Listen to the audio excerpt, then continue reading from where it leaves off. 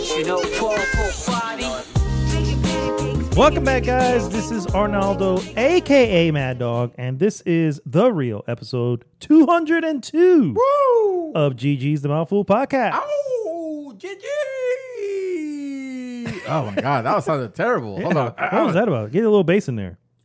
GG! All right, we got to bring it back a little. Let's drop the bass, a little more treble, a little more from the back. Okay, all right. So this is my take. Ready? GG! There it is. That's what I'm talking about. That voice, of course, is Mr. David Santos, aka Dream Twister. How's it going, guys? Nice. Been doing good. And our third chair remains empty at the moment. Mr. Chaos Reaper is not joining us this week, but it's okay. As we said, he will be back. I guarantee it. He's gonna have to, after the third miss, he's gonna start to reapply again. The resubmission process. Yes, yeah. We're gonna have to take measures because, of course, I mean, you know, I agree. I mean, he's not showing up. Yeah, you know. I tell Apparently, you. he's putting priorities like real work. I know. You know, where and he gets his paid. wife. What the hell is And that his about? Exactly. I mean, God. It's like, dude, you what is happening with missing the GG? I tell you. The podcast day. Him and I were joking the other day. We were on the phone. And at some point, we're like, I don't know. We bring up the missus or something like that. And he's like, "You're right? Man, why didn't nobody tell us this when we got married?" I'm like, right? God, it's such misinformation. They tell you. Speak now or forever hold your peace. I always thought they were talking to the crowd. They're Not talking me. to the crowd. They're talking to, you know, any bros out there that will dare to say something because, I mean, this is about to go down. All right. He already did. Another fun story time, guys. All right. And this is a moment of my life that I am not proud of, guys. I am not proud of this. I take you, Rachel. I take thee, Rachel. What was her name? Monica Geller. The other one. Emily. Yeah. We're calling friends. We're talking friends. Yeah, We're talking about friends. friends. Yeah. For No, those. but true story. So a friend of mine, a good friend of mine that haven't spoken to in a while, unfortunately, but we were still living in the Bronx, and our mutual friend invited us. We hadn't seen him in forever, and invited us out of the blue. Hey, man, come down to Long Island. This is my address. I'm getting married. You know, love for you guys to be there. Nice. And so we're like, okay, we'll do this, right? And we go out, and I think we stayed the night over. We go out on Saturday, and they get married on Sunday.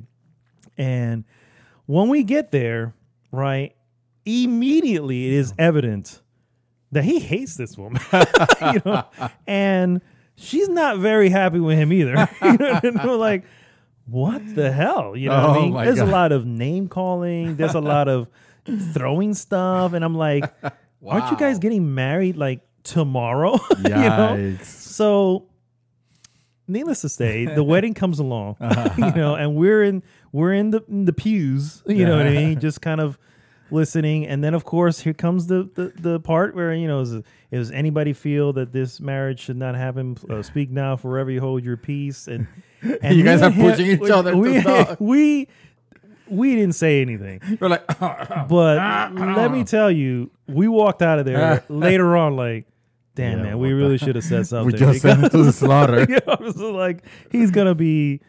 Dude. He has to... I have no idea. I have not... Honestly, that was literally the last time I saw my friend, Reggie. He lived out on Long Island. Well, there you go. Look at that. Look what happened. Yeah. We don't know anything about Pool Reggie.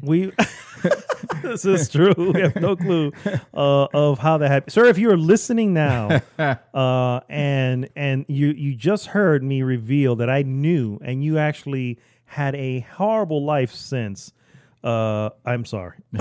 I should have said if something. If you're under duress at this time, please comment down below. Put keyword, I want to play Skyrim, and we'll come to your rescue. Yes, we'll know. Yes. Oh, that's Reggie. That's we got to go rescue. That's Reggie, yes. So I feel bad about that. It's one of those moments in life where I'm like, God, what was that? Why did I say? But then again, you don't want to be the one, right? Because you just met them. They could have just had a bad night. For all we know, you know. Could have used I could have used the one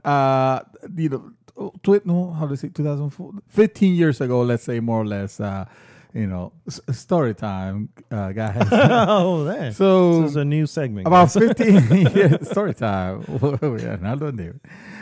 So 15 years ago, I actually got married. I married a very good friend. Actually, she was a very good friend.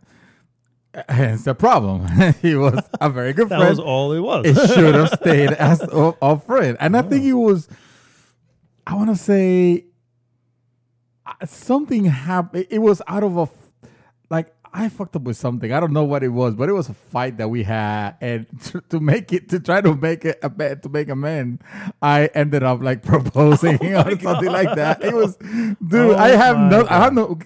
Keep in mind, I have no ring or anything. I think I grabbed a twisty, and I just put symbolically. Before I actually ended up buying her the ring, but it was something stupid because I know I've been living with this with this girl for the better part of 3 or 4 years, and we're already living together. Yeah. And like I said, she was really really nice and all. So it was never my divorce was super easy. There was no drama on it. We could have end up stay best friends afterwards. if it wasn't for the fact that I already have fucked up her life so much that I wasn't gonna do that. The best thing that I could do for her was disappear completely for her, Gotcha. from her life. So I remember that day of when the day was getting closer to The wedding. the wedding, and dude, and this is horrible. I'm a horrible guy. Guys, if you guys don't know, I'm a terrible person. I shouldn't be wasting the oxygen of this world. But I have changed for the better. But anyway, I was I was dreading that the day was coming. All I could describe it was a freight train that was coming at full speed to hit me, and I could not do anything about it. You just could stand there To and the watch. point where I looked for any excuse to cancel this. Wow. Somehow, Okay. and it didn't It never happen. canceled. Yeah. No. So you needed someone in the audience. I to needed go, someone to yell dude, what are you doing? She's. I am speaking. I'm telling you, this is the woman that, by the way, we were both gamers. We both have the console. We both have Xboxes. We will host gaming nights in the house, and people will think, oh, you guys are into the same thing. You guys are made for each other. Yada. No, it doesn't really work that way. It's usually the opposite. Yeah, It's usually it's usually the opposite. But like I said, it was no drama, and at the end, and she remarried. She has a kid. She's super happy, and I don't even want to think of just how stupid I was. Because I was dumb. I was young and dumb. And when you think about it, I said it was 15, or 20 years ago. I was not that young, so I was just stupid. You're still youngish. You weren't 18 or anything. No, you were no, still no. young. Yeah, I was in my 20s. There you go. There you go. All right, guys. Well, thank you so much for tuning in. What we normally do, guys. Well, no. First off, Is we pour our hearts out. evidently, we have a moment to Confession moment. talk. We have a moment to talk about the tragedies of our The life. tragedies that are our lives. Exactly. No. Seriously, guys, if it's your first time tuning in, please go to goodgame.rocks. Join the conversation there. And, of course, please like, subscribe, and share the podcast with everyone. Sorry, go ahead. Like I said, what we normally do when we're not reminiscing on past mistakes is we go into what we have been up to, move on into some various news items, and then finish with our hot topic of the week. This week's hot topic, video game movies. Who needs them? Right? Wow. I know. I know. I know. Yeah. I know. I don't know. I know. I don't know. I kind of know. kind of. I mean, do you guys know? if I was a betting man, and I would go with the odds. And the odds are not in favor of video game movies, guys, for the record. Hey. So I can talk about some shows that I am very proud to see made. and I will- shows are different. I will toss a coin to them. Yeah, I was gonna say shows are different. We'll get a little bit more into that, but shows are a little bit different than film. The main thing, obviously, you're gonna have way more time to tell the story as opposed to just 2 hours. Yeah. So anyway, we'll go into a little more detail. Yeah. Of that a little later on in the show. But let's start with what we have been up to, Mr. Santos. Sure. What has been going on? Well, speaking of movies, Oh, I think I'm going to start with that because that's what I've been doing the most. I only played one game this week, this entire week. yes, and I joined you. What? Spoilers. Yeah, we'll get to that in a second. Oh, so sir, you have different tastes in movies. You have a wide array, a wide range, I should say, of movie that you like. Yes. You know, and you are. I consider you a movie connoisseur. Connoisseur. Okay. I think I'm lacking a little bit because I know some. You might have people some who- holes here and there, Yeah, but yeah. And sure, you know, there's but you're my closest source to like the movies. That, Okay, gotcha. You know, and the other day I heard you talk about this movie that you watched called The Parasite. Oh, yes. Yeah, and so Just Parasite, but yes. just Parasite. Yeah, just Parasite. I just happened to throw it there on the VHS the VHS. Wow. and Okay. and put it and. Make sure you said that V tracking. Yeah, oh, shit. The V tracking. Remember that shit? Holy crap! I tell you. Oh my god, scan lines. Sir, this movie does not disappoint in the least. I think that was a super hit. This is from the Arnaldo Cinema. This is an Arnaldo Martin joint, as I described it when I posted I was watching it. Parasite, ladies and gentlemen, it is an excellent piece of cinematography. One that I will highly encourage all of you, even I will dare to say even those who are not super attracted to foreign films. Mm-hmm. Yeah, watching movies with subtitles and stuff. Just because of the story that it has to tell, and more than the story actually is the movie itself it's very artistically done. Yeah. I realize that sounds like a bunch of nothing because movies are art, whatever. What I'm trying to say is like you could appreciate the art in this movie, you know, and it won't. I don't believe it'll disappoint unless unless you're getting, you know, thinking that I'm overselling it. I don't intend to oversell it, you know. It's just a very, very good film. It bro. is really, really. It's one of those. Like I said, this It has is so many subjects. yeah. That you want to later on, you know, talk about, you know, and moments that are subtle. You know, even the subtlest moment leave you thinking of this has a meaning. Mm-hmm. You know, a lot of the things that happen, a lot of the even we were just talking before we started the podcast, and you were mentioning some of the key frames, you know, of some scenes. You could tell that there was purpose with the way that it was shown. Yeah. That there was, you know, that was taken.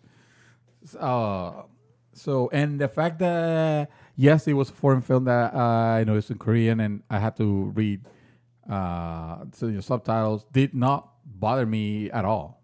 Like I was into the interest of the movie. I don't want to call it say much of it because that's the issue with the film. Is like you don't, and I'm glad I didn't. I just gave you the bare minimum as to what was happening. You did. I remember. You could just know. Okay, this is what happened. How it happened though is like really well done. Yeah. And then of course, you know, from there the movie takes off into different directions, and you're just like, whoa. Yeah. Whoa, yeah. You know, in a very good, fun, you know, in an interesting way, you know. Again, I'm I'm hoping that I'm not trying to oversell. Honestly, I'm not trying to oversell it or anything like that. Even though I sound very enthusiastic, it's because I would not say, oh, this is the best movie that I've ever watched or anything like that.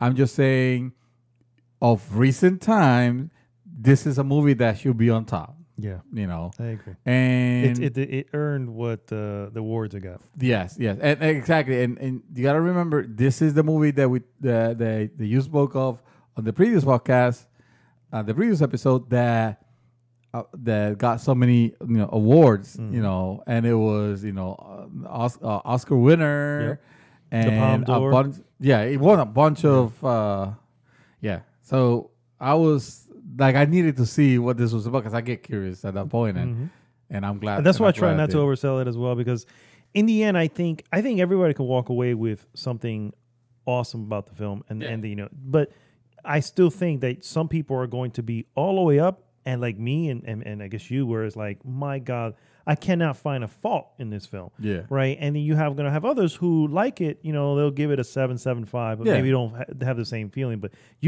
I don't see anyone walking away from the film going, this was just horrible. Yeah. It's just, it's impossible. You just don't like movies, because it's like, or you don't like being told a story. I don't know what else it could be. You know what movie? Not because the plot or the subject matter or anything is the same, but you remember Lady Bird? I do. So I really like the movie, but when I sit to think about, like, okay, so what was it that caught it? Because it's not the type of movie that I don't know. I don't even know how to describe it. It's not your typical movie that follows a formula that you're like, oh my God, it's just the story of someone. Yeah. And it's a moment in somehow their life. The way, it's a moment in life, and the coming of age, the story, this girl, yada yada, but you still enjoy it for what it was, quite a lot. And so it reminds me of that. It's one of those movies where, it's like, if you ask me, is this my type of movie in particular, in general? Like, not necessarily. That's not the type of movie that I looking to watch. But when I saw Lady Bird, for example, I have that very good impression of it. And when I saw this one, it was like the same thing. It was like, dude, yes. I was like so nervous when I saw it go up. Like, you posted it, and I'm like, oh my God. I started going, please. He's I shouldn't worry. He's gonna like it. There's no way he can't. How could he probably won't be like as excited. And I kept saying, he probably won't be as excited as me about it, which is fine. But he's gonna like it. You know what I mean? But it's very hit and miss with me, because remember, I tend to really dislike some movies that evidently it's like, in the general sense of cinema and the general consensus is that these are fantastic movies. Like, I don't know how many times people hit me upside the head when they hear, you didn't like Lost in Translation? I'll be like, dude, it's not that I didn't like it. I fucking hated it with a passion. Like, I felt betrayed, and of course, the same thing with It Follows. It's also another one that, in general, people are like very uppity on it. And I was like, dude, why do you hate me? Like, why you do this? So, but again, that is what I call your 5%. The other 95%, you tend to like hit it out of the park. It's definitely a must watch if you guys had the opportunity, if you haven't already. And if you have already, I heard, from people in the know that rewatching it, it's even more enjoyable. And it will be actually coming to Hulu. To stream on Hulu. So if you happen to have Hulu and you don't want to just go ahead and rent it or anything like that, it'll be there pretty soon. So you could just watch it there. I bought it because I'm like, fuck that, I'm watching this shit again. Yeah. And I will probably watch it again, because my wife and I started talking. I was like, don't make me put it on, because I just start playing it again. Because she was like, no, didn't this? Like, let's watch. Now we have to watch, because now you have a question. Now you have a question. Yeah, exactly. So now we have to settle this again. We have to settle it the right way. And no, I'm not going to just forward to it. We're going to actually watch it all from beginning to credit. Yeah. So let's see. The other movie that I watched this week was a movie called the Laundromat, I believe it was called. Oh, Laundromat. Yeah, yeah, yeah. Yeah, yeah, yeah. And I really like that movie also. I mean, not as much obviously, but I like it in the sense that this was a movie that I was not expecting that I was gonna like enjoy. Just my wife tends to pick up movies and I'll start watching, and it's like the first, usually, just like we were talking, the first few minutes you could tell if it's gonna grab you or not. So the movie doesn't really do much to like grab you in the first few minutes, other than present you with the story of money. I guess if you had to guess, the thing with this movie is and you could help me on this here, if you don't mind, is this basically showing you what happens in the real world with in a lot of situations where companies or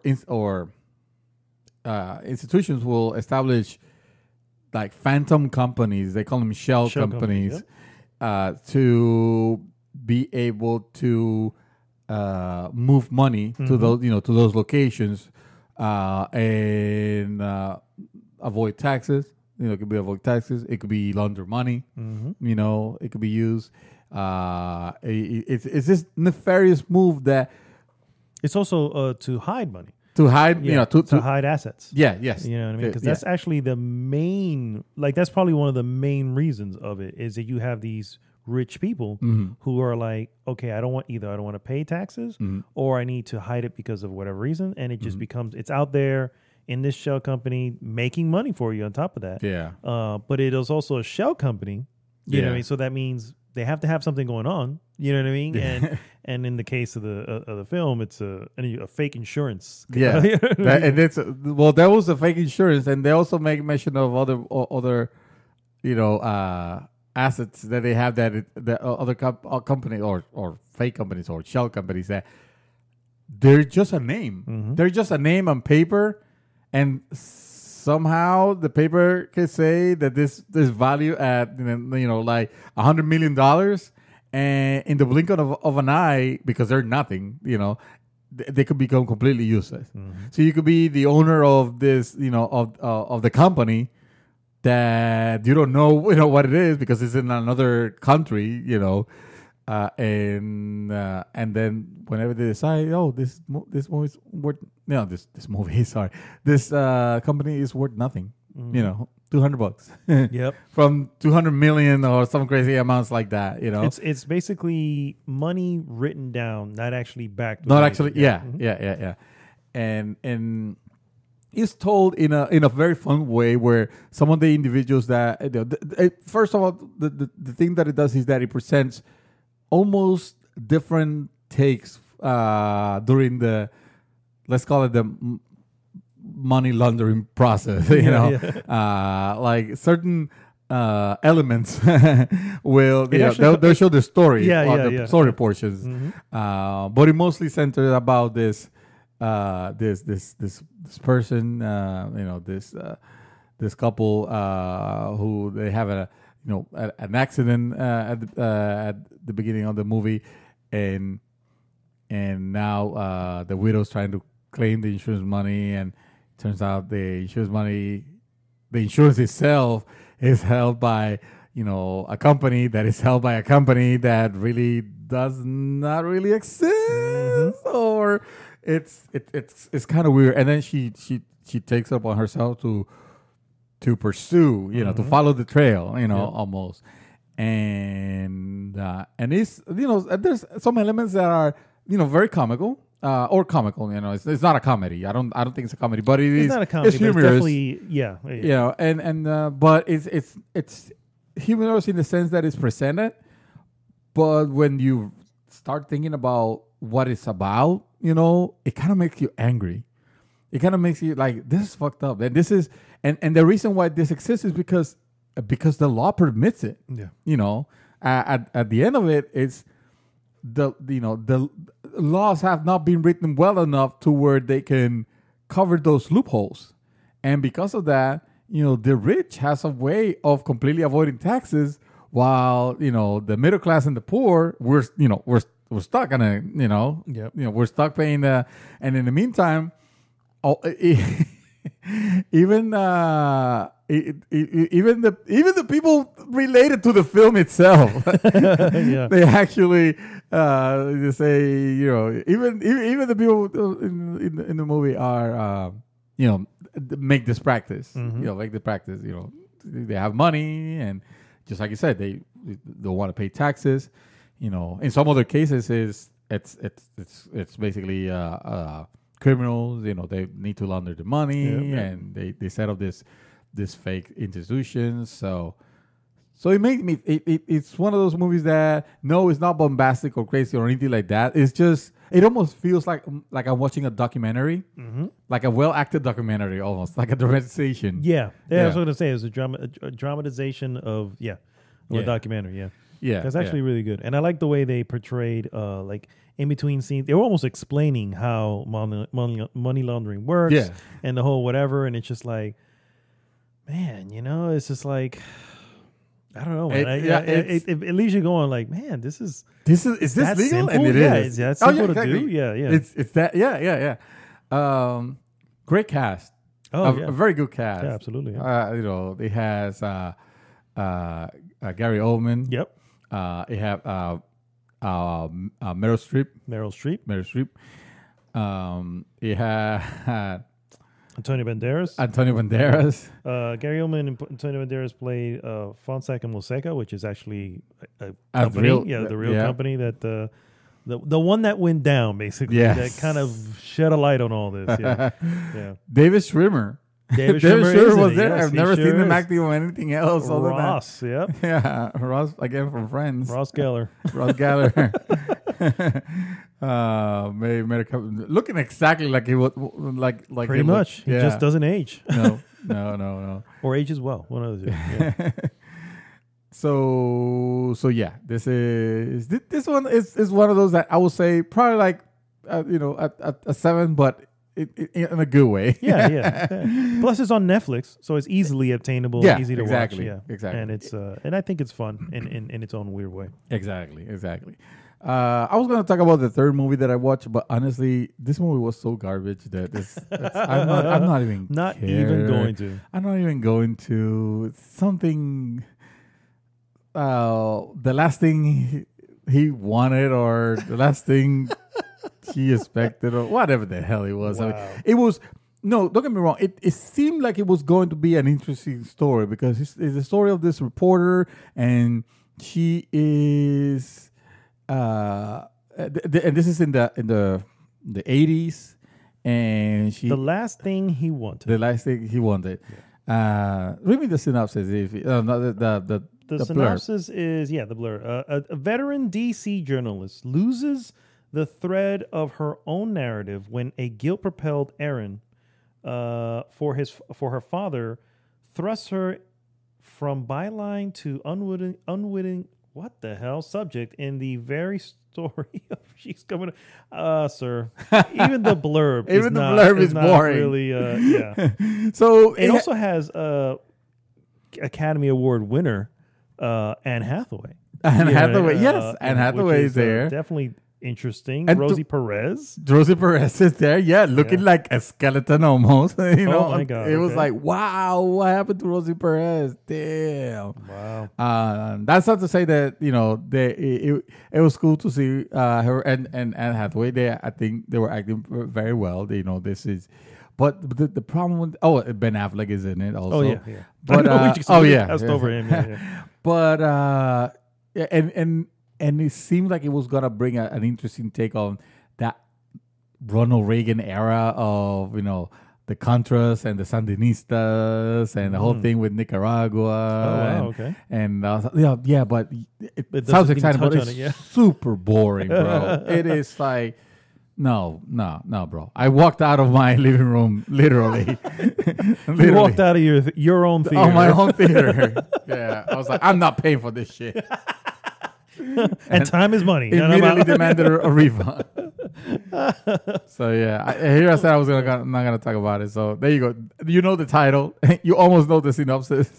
what we care to read. It's not even worth sitting in your own couch. No, it's not even worth it. You know what? Skip this whole section. There you go. No, actually, I'm done talking about it. Sir. Oh, so I've been playing. Yeah. I've been playing a lot of Division 2 this week. Yes. On PC. I was getting my character. Like I think I mentioned in last couple podcasts that I got my interest back and I'm full force and I'm loving every minute of it. Something happened. Something happened last podcast. Yeah. Yeah. Suddenly you went ahead and you were like, done. $3. $3, Why not, right? Let's own the $3. original game. And I even $3. said this. I'm doing this because you said you would join, right? So it's like, okay. You say, so, I would join. So which I to be fair, I almost never do. I'm terrible at this. I almost never I don't tend to play a lot of games online. Although this type of games I will always try to make time for it because I do enjoy them. But in general, I'm not much of an online player. Yeah. So I jumped on and I reached out and said, "Hey, Dave, what you doing? How about some Division 2? Yeah. It's like, and he was like, "Oh yeah, I think you were like, I'm just getting home. Give me a second. I was like, "All right." And of course, I jumped in and made my character, which I was going for an Asian, Vasquez from Aliens. That was the look I was going for. An Asian Vasquez, which I don't know if which he named Asian Vasquez. That's the name. And frankly, I apologize if that is in any way racist or we don't intend to. I'm just it can be racist. I'm just saying if you like the race. Oh my God, that is not it. So not from something. I think it is from something. Yeah. So anyway, I made my character. You jumped on, and so I gotta say, man, we were up to like 1:30 in the morning. Yeah, we were. And I gotta say, dude, that's good fun, man. It is really it's good fun. I'm not gonna lie. I might want to remind you, my game of the year last year, the Division 2, the Division 2, just so happened to be like, you know what? That's pretty all right. It's pretty okay. It's pretty all right. I enjoy the gunplay. I enjoy the movement. It's very intuitive. And I've heard complaints about the first Division from people and they never tried Division 2 because of that. Yeah. And I've been telling them it's $3. Give it a shot. I was like, I've never played the first Division, but if it's anything, the controls or anything like this, it's very simple. I mean, this one's a little bit more refined. That's what I'm saying. But it's the same thing of cover and stuff, all that. So it's like it's a lot of fun. A lot of closing doors on cars for some reason. That was the joke. That was the joke of Division 1. Every time you encounter we close to a car door, even if it was a destroyed car, he still closes the door. Close the door. So like, why are you doing that? The enemies are like right there. They're gonna hear you. You gotta alert yourself. I don't know, man. I really enjoy. I don't know. The gunplay is fun. The mission. To be fair, and I'm gonna be completely honest with you, I haven't the first clue what's happening in the story. Okay, I know that we are of the Division, and I was called upon from wherever I was to come down to DC because something happened. So here we are in DC, and then we're actually at the White House, and that's like. The base of operations. Yeah, the base of operations. Yeah.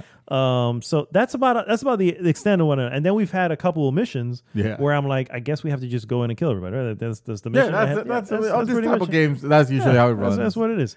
So that's a lot of fun. Yeah. And I'm definitely digging. I think we're at level 5. Yeah, we're level 5. We attempted to play yesterday, but we couldn't because life happened. But, yes. Well, I wanted to go to the next story mission, and in here lies the pitfall that may actually this game. that may actually kill this train. For the record, guys.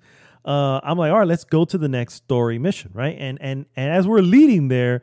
And we get to a point, you're like, no, wait, what are you doing? We can't go here because this is a level 7 through 11. And I'm like, yes, but the next mission is this way. What else are we to do? And that's where I'm like, oh, that's right. I guess we grind in here for a little while before we go.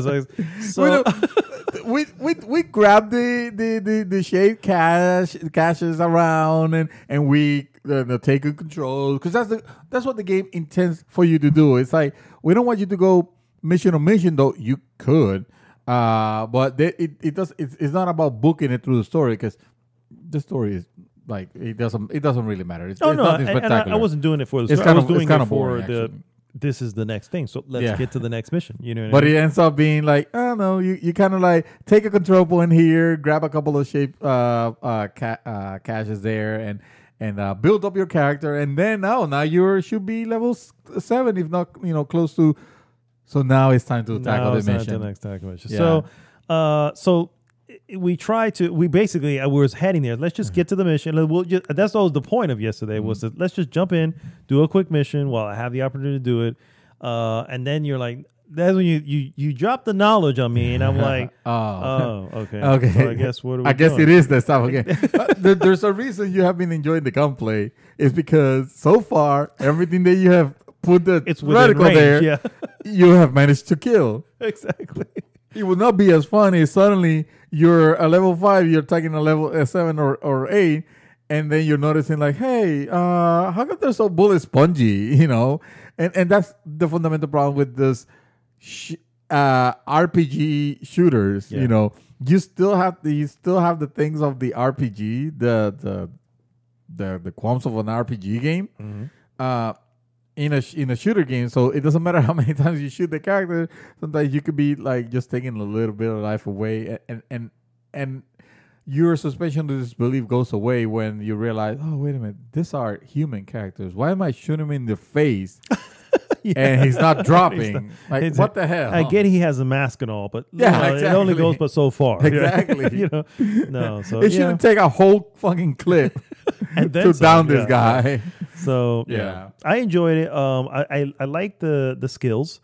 Particularly, I like the scanner type of skill where it just kind of basically illuminates the enemies. It highlights the enemies around. The pulse, I think it's called the pulse. A skill that not a lot of people tend to go for in the first place. And when we started playing with you and you started using it, I realized, oh shit, this is actually very, very useful. Yeah. For playing co-op.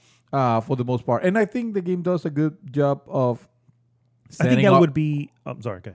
I was just gonna say of letting you know the builds. Depending on the build that you choose to go for, if it's gonna help you more towards your game style. If you wanna build a PvE character or be more like on the PC, for example, my character is all about single player, PvE, very survivable. Mm-hmm. Like not only I have the drone that heals me, but when I get dropped down, I automatically pick back up because I have a thing that it automatically uses and it picks me up. But because I have that, I don't have the pulse or the turret or anything like that. I just choose to have that build because it's super easy. Yeah. So that's easy, and also you should probably be more of a something like that will probably be more of like maybe even a heavy or at least somebody who's on the offensive all the time, because you're being on the offensive, you're gonna go down more quickly. So if you can just drop right and jump right back up, you're constantly on the offensive. Yeah. Also, I like I like using the drones because I've always liked playing a support role. Which you have, your drone comes my way. The drone comes your way and starts healing you. There's like little pixie dust on me. I'm like, oh, that's so sweet. Nanomachines, bro. Nanomachines. Evidently, yeah. Evidently. So I chose that. So no, I like the pulse, and I think we were, because I don't know how most people play, and I was listening because we were in a chat group, and I was listening to them listening to us. We were in the same chat group with Chaos and with Dark. And they were mentioning how they're playing I guess the way it shows to be played, because they're actually talking to each other, they whatever. And I was realizing, I was like, we are playing the same way they were playing in the E3 demo, which I remember making fun of. Like, nobody plays like that. No, you know what I mean? But you really do. We would creep up close enough. I'd pulse out so we can see where the cluster is. Yeah. And now we're just lobbing grenades at them. It's like, this is so much fucking fun. You know what I mean? It's like, we know where they're at. They're right over there. To be fair, that's something that happens when you're playing on the clan or with a group of with a group of friends. Well, I guess your clan will be a group of friends. When you play with friends, yeah, you kind of like I kind of like to almost role play in my agent. Me I'll too. be like, Yeah. like I'm not just gonna contact be 12 running in. o'clock Yeah, or yeah, yeah. so like come against like that because it's fun. Yeah. When I play with randos, it's nothing like that, obviously, because like I believe yesterday I had a play session on PC with this person, and to be fair, we had a lot of fun because every week they open a new area of the map. In this case, this area takes place like on a college campus, and you have to do several Georgetown. dailies. Is that what it? It has to be. It has to Georgetown be is a something big- like yeah, that. yeah, Yeah. Well, their version of it, I forgot what it's called, but yes, it's supposed to be like in the north part of Georgetown University. That's yeah. probably where it's at. Yeah. it's probably that, yeah. So I had a very fun play session with this random person that was playing with me. And I wish I could have stayed more, but I had to wake up early the next day. But it was nothing like that. It was very silent. If we mention something, it'll be on keyboard because we have the capabilities of communicating, but it's not the same. When I'm playing with you or with Chaos or with Dark that I just met yesterday, I had the pleasure, or the day that we actually played, yeah. I think the day before. Shout out to Doc, by the way. Yeah. I'll be like all up on. Yeah, I'll yeah, be That'd be great. contact, Yeah. I honestly, I can see that it's going to take a little bit to get there, but I am curious of setting up a day when we're all of level and really go in and take on one of those long 8-player type raids. You know what I mean? And we're good enough to go in and we're using, we're smartly using the devices that we have available to us and just being tactical. And that I think is what I can see, what I'd assume that this is what your attracts you to the game. It's like it's not just a run and gunner. You need to be a little bit more tactical. Sure, we're in level 5 and maybe we don't need to be that tactical now, but having that already instilled in you and playing in that manner, by the time you get to the much more tougher stuff that is going to require some serious tactical planning, so I can see that being really a lot of fun. So I'm looking forward to it. I hope we can get to it because, like I said, when it got in yesterday, and I was just like, oh, I guess we have to grind to get to level 7 so that we can move on to the next thing. We're still doing it together. Having fun. Yeah, we were still having fun. And I love shooting those dogs. So yeah, no, that's horrible. Do not shoot the dogs in this game. If you're gonna play with me, we cannot be shooting dogs. Or we can shoot the deer because that's game. That's out there. I was trying to stop them from alerting the other people. But you shot a dog, and I was like, dude, you committed a crime. You're going down. I will go rogue on your ass. Can you go rogue? In the dark zone. In the dark See, zone. these are sections. These are things that the more you play, the more you learn the language of the game and the things, because the game actually it does have a fair amount of things to do and a fair amount of surprises. The hunters, for example, trying to get them. And of course, you search for exotics and stuff like that, which are weapons that look like insane for it being based on real life weapons. What is that? Yeah. Okay, this weapon you never needs to reload because it happens to be like one thing with a belt, like commando style. That's pretty cool. Like that. That's pretty cool. It's they do go out. They wanna.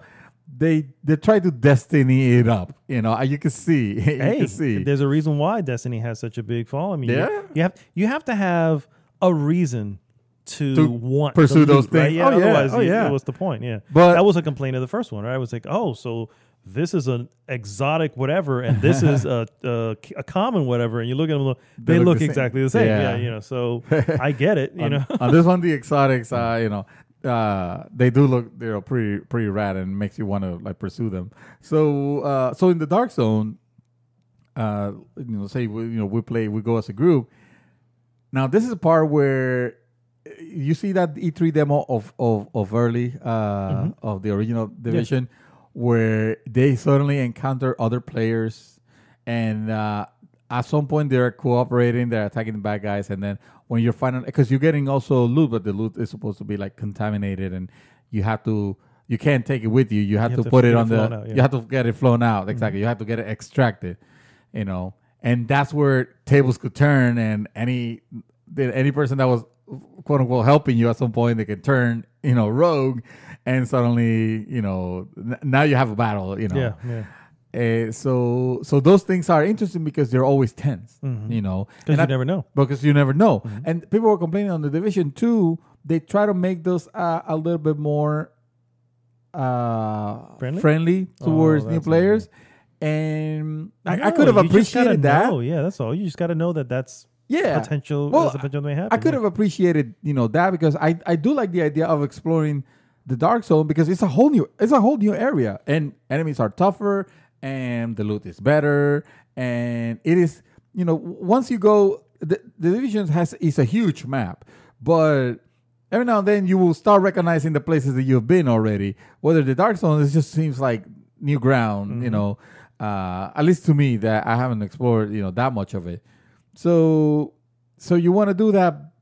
So I want to do that. So at first I thought, well, the idea of making it a little bit more approachable to new gamers, it was fine. But I guess that's not really what the Dark Zone was all about. The Dark Zone was always hardcore. This is the hardcore. Hence the name, the Dark Zone. Yeah. So the developers realized that people were complaining about that in the Division 2, and they reeled it back. So now the Dark Zone is, as they say, for the wolves, not the sheep. Not the sheep. Yes. Yeah, it's kind of stay outside, sheep. Yeah, stay outside. You know what? You want to play? Stay on the safe ground. Stay on the bunny slope. You'll be all right. When you're ready to join the big guys with the big guns, quite literally. Yeah. That's when you come see us. Go into the Dark Zone, and nice. That's kind of like what I'm hoping that we continue playing. And I get it that can be. I get that some people could look at that and go, well, that's not being inclusive and all this. And I'm like, yeah, but... It's that conversation we were having. Yeah, I know. That conversation we had before. But I was like, yeah, but you still have the majority of the game. Yeah. So the story is in that safe area. So Exactly. Yeah. The story and everything else is in there. So And also, to be fair, I've gone to the Dark Zone where... I haven't got to other players, and yes, I got that freak out moment of, oh shit, I'm not really that good yet, so this person's just gonna mow it and it's gonna take my shit, but like they look at you and they just don't care. They go their way because they're probably thinking the same way, the same thing about you. It's like, oh shit, okay, hey, so all right, we're the Dark Zone here, all right. I don't shoot if you don't shoot. We could be civil about this. We'll remain civil. By the way, the game does have active. The mics are active in the Dark Zone the whole time. You can mute it if you prefer not to, but for the most part, so you can mute them, but you can't mute yourself. I think you can. You can mute them definitely. Okay. Especially if you're getting people. Loud, being rude or loud or whatever. But yeah, you can actually. It's cool because you can choose to. Okay, I'm within listening distance, so I can hear you. If we're speaking, which enhances the sense of, I guess, immersion and realism. Yeah. It's cool. That's cool. Yeah. So no, I like it. I want to keep playing. Who would have thought? A shooter. Yeah, a shooter. A game as service shooter. A gas shooter. A gas shooter. Yeah. From Ubisoft. From Ubisoft. Right? That's really. Next thing you know, he's gonna be playing GTA Online. It's probably the same experience for the people that have played there. Oh, wait a minute. That's right. The shooting is not fun. Okay. I don't know about that one. But yeah, that's really all I've been playing. I have, as far as watching, I really want to bring up one thing. But I did finish Stranger Things, the rewatch, and all 3 seasons. And I gotta say, after watching it for quite some time, I realized watching it now in its completion that. The first season was actually pretty tame compared to now, for the record, this is not, if you haven't seen it, the show is not it is not meant to be real life, right? Right. I mean, obviously, when things are happening, and the creatures and all this going on in this weird spiritual world or whatever parallel universe thing, that thing tends to freak people out, right? People are going to act like, oh shit, the world's coming to an end, right? Yeah. Here, obviously, people are a little bit more. They have one-liners. They have all this stuff where you're like, they accept okay, it almost yeah. like, oh, this So, is- and I think that's I heard about this. yeah. Oh, of course, yeah. So it's but it's I realized that it's actually gotten progressively the series got progressively more dangerous, more there's more stakes involved, and I'm enjoying it. And I can't wait now for the next season.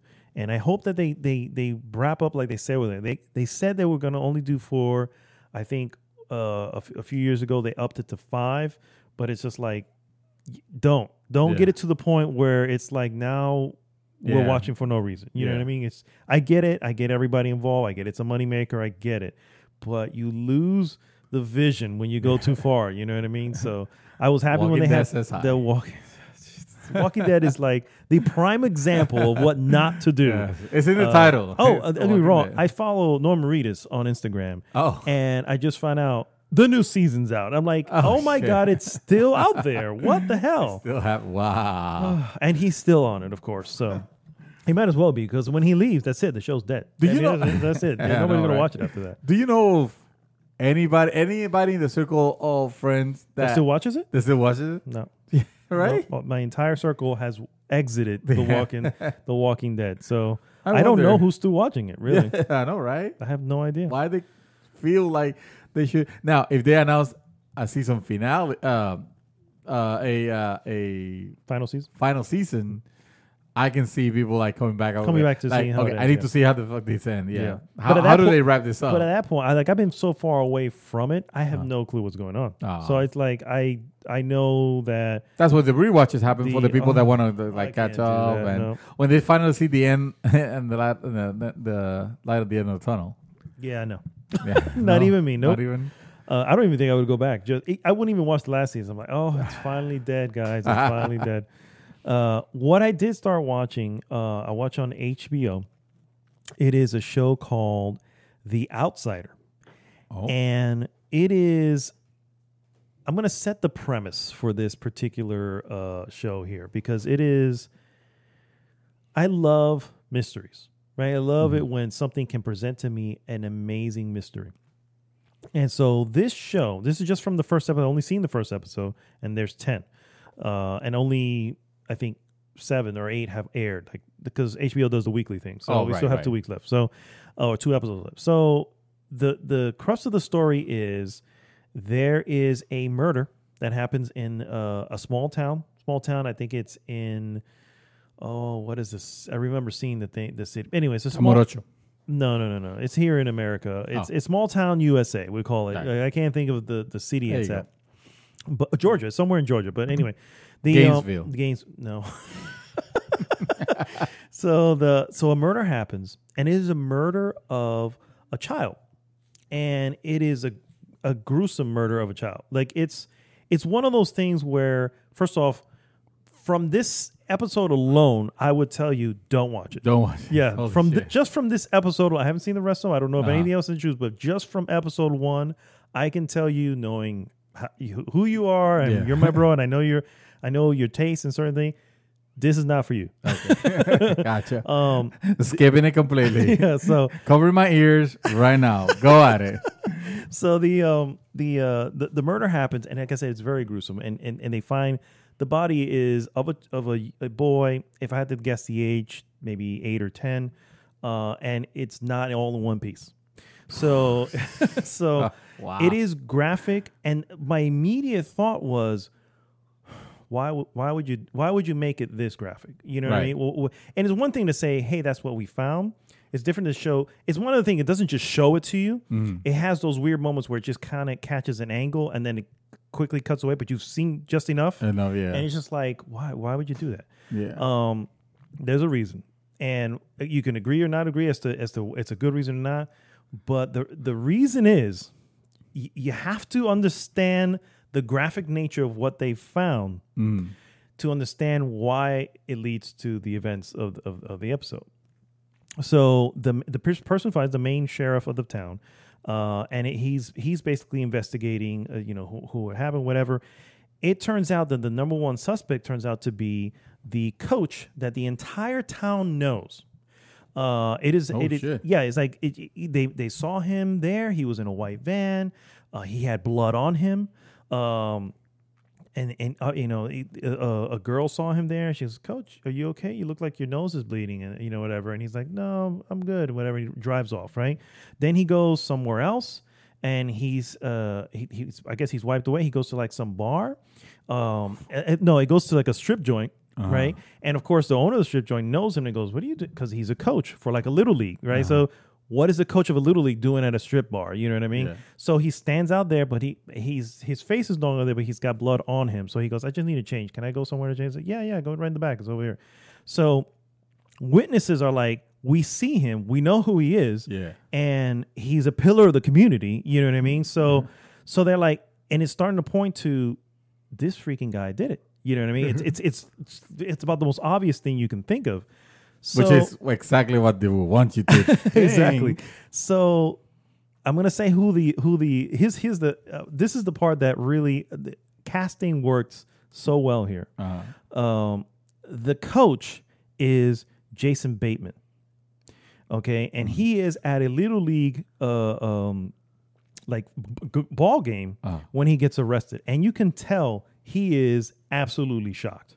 He's like, What are you talking about? And Jason, I don't know if you've seen Jason Bateman in movies, but he is a great actor, for the record.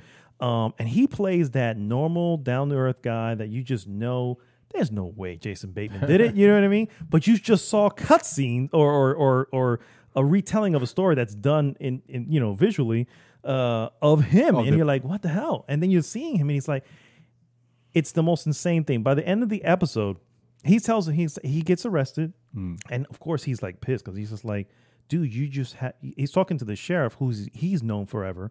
He's like, you just ruined my life. Do you understand that? Do you understand what you just did to me? My life is over because of this. And of course they're like, we don't give a shit. You don't understand. Do you understand why we're doing this? Because normally they could have arrested him off to the side, not in view of everyone, because it was literally during the game.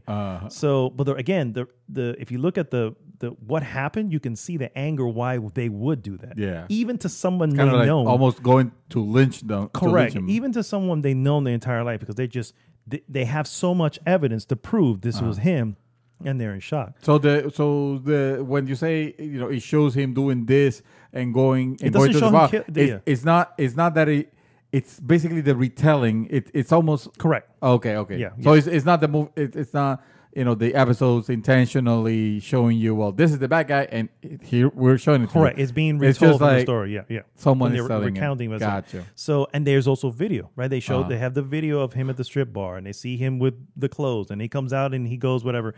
And of course, he calls his lawyer and all this stuff. And I know I feel like I'm spoiling it, but this is literally episode 1, and it is the setup for the mystery. For the actual, right? Yeah. So he says, I was in a conference, some town 70 miles away. And he's like, do you have proof, whatever? Of course, the people were there. I was with this person. He literally recounted what he did without skipping a beat. He's like, this is where I was. This is what I did. So investigation happens, whatever. They find video, and there he is.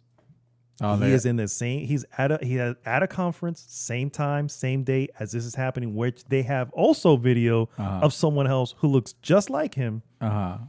In the same town, and in there lies the mystery, my friend. Oh wow! You know what I mean? Well, you just spoiled the first episode completely. I did, but understandably, I didn't spoil it. Well, that's actually in the trailer, for the record. So the fact that he at the end of the trailer, they go, how can that be if he was? How can that be if he was over here? Yeah.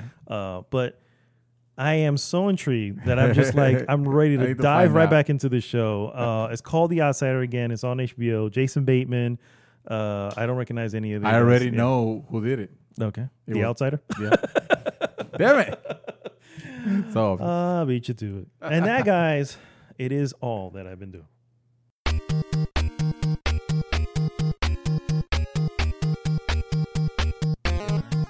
Recording we should be, and guess what? We are back. We're back, guys, and it is time for our trailer of the week. Our trailer of the week, guys, is a little title called Candyman. Okay, that's one. Well, yeah, we have to say it into a mirror, and there's no mirror here. So Hello, look behind you. I'm not going to.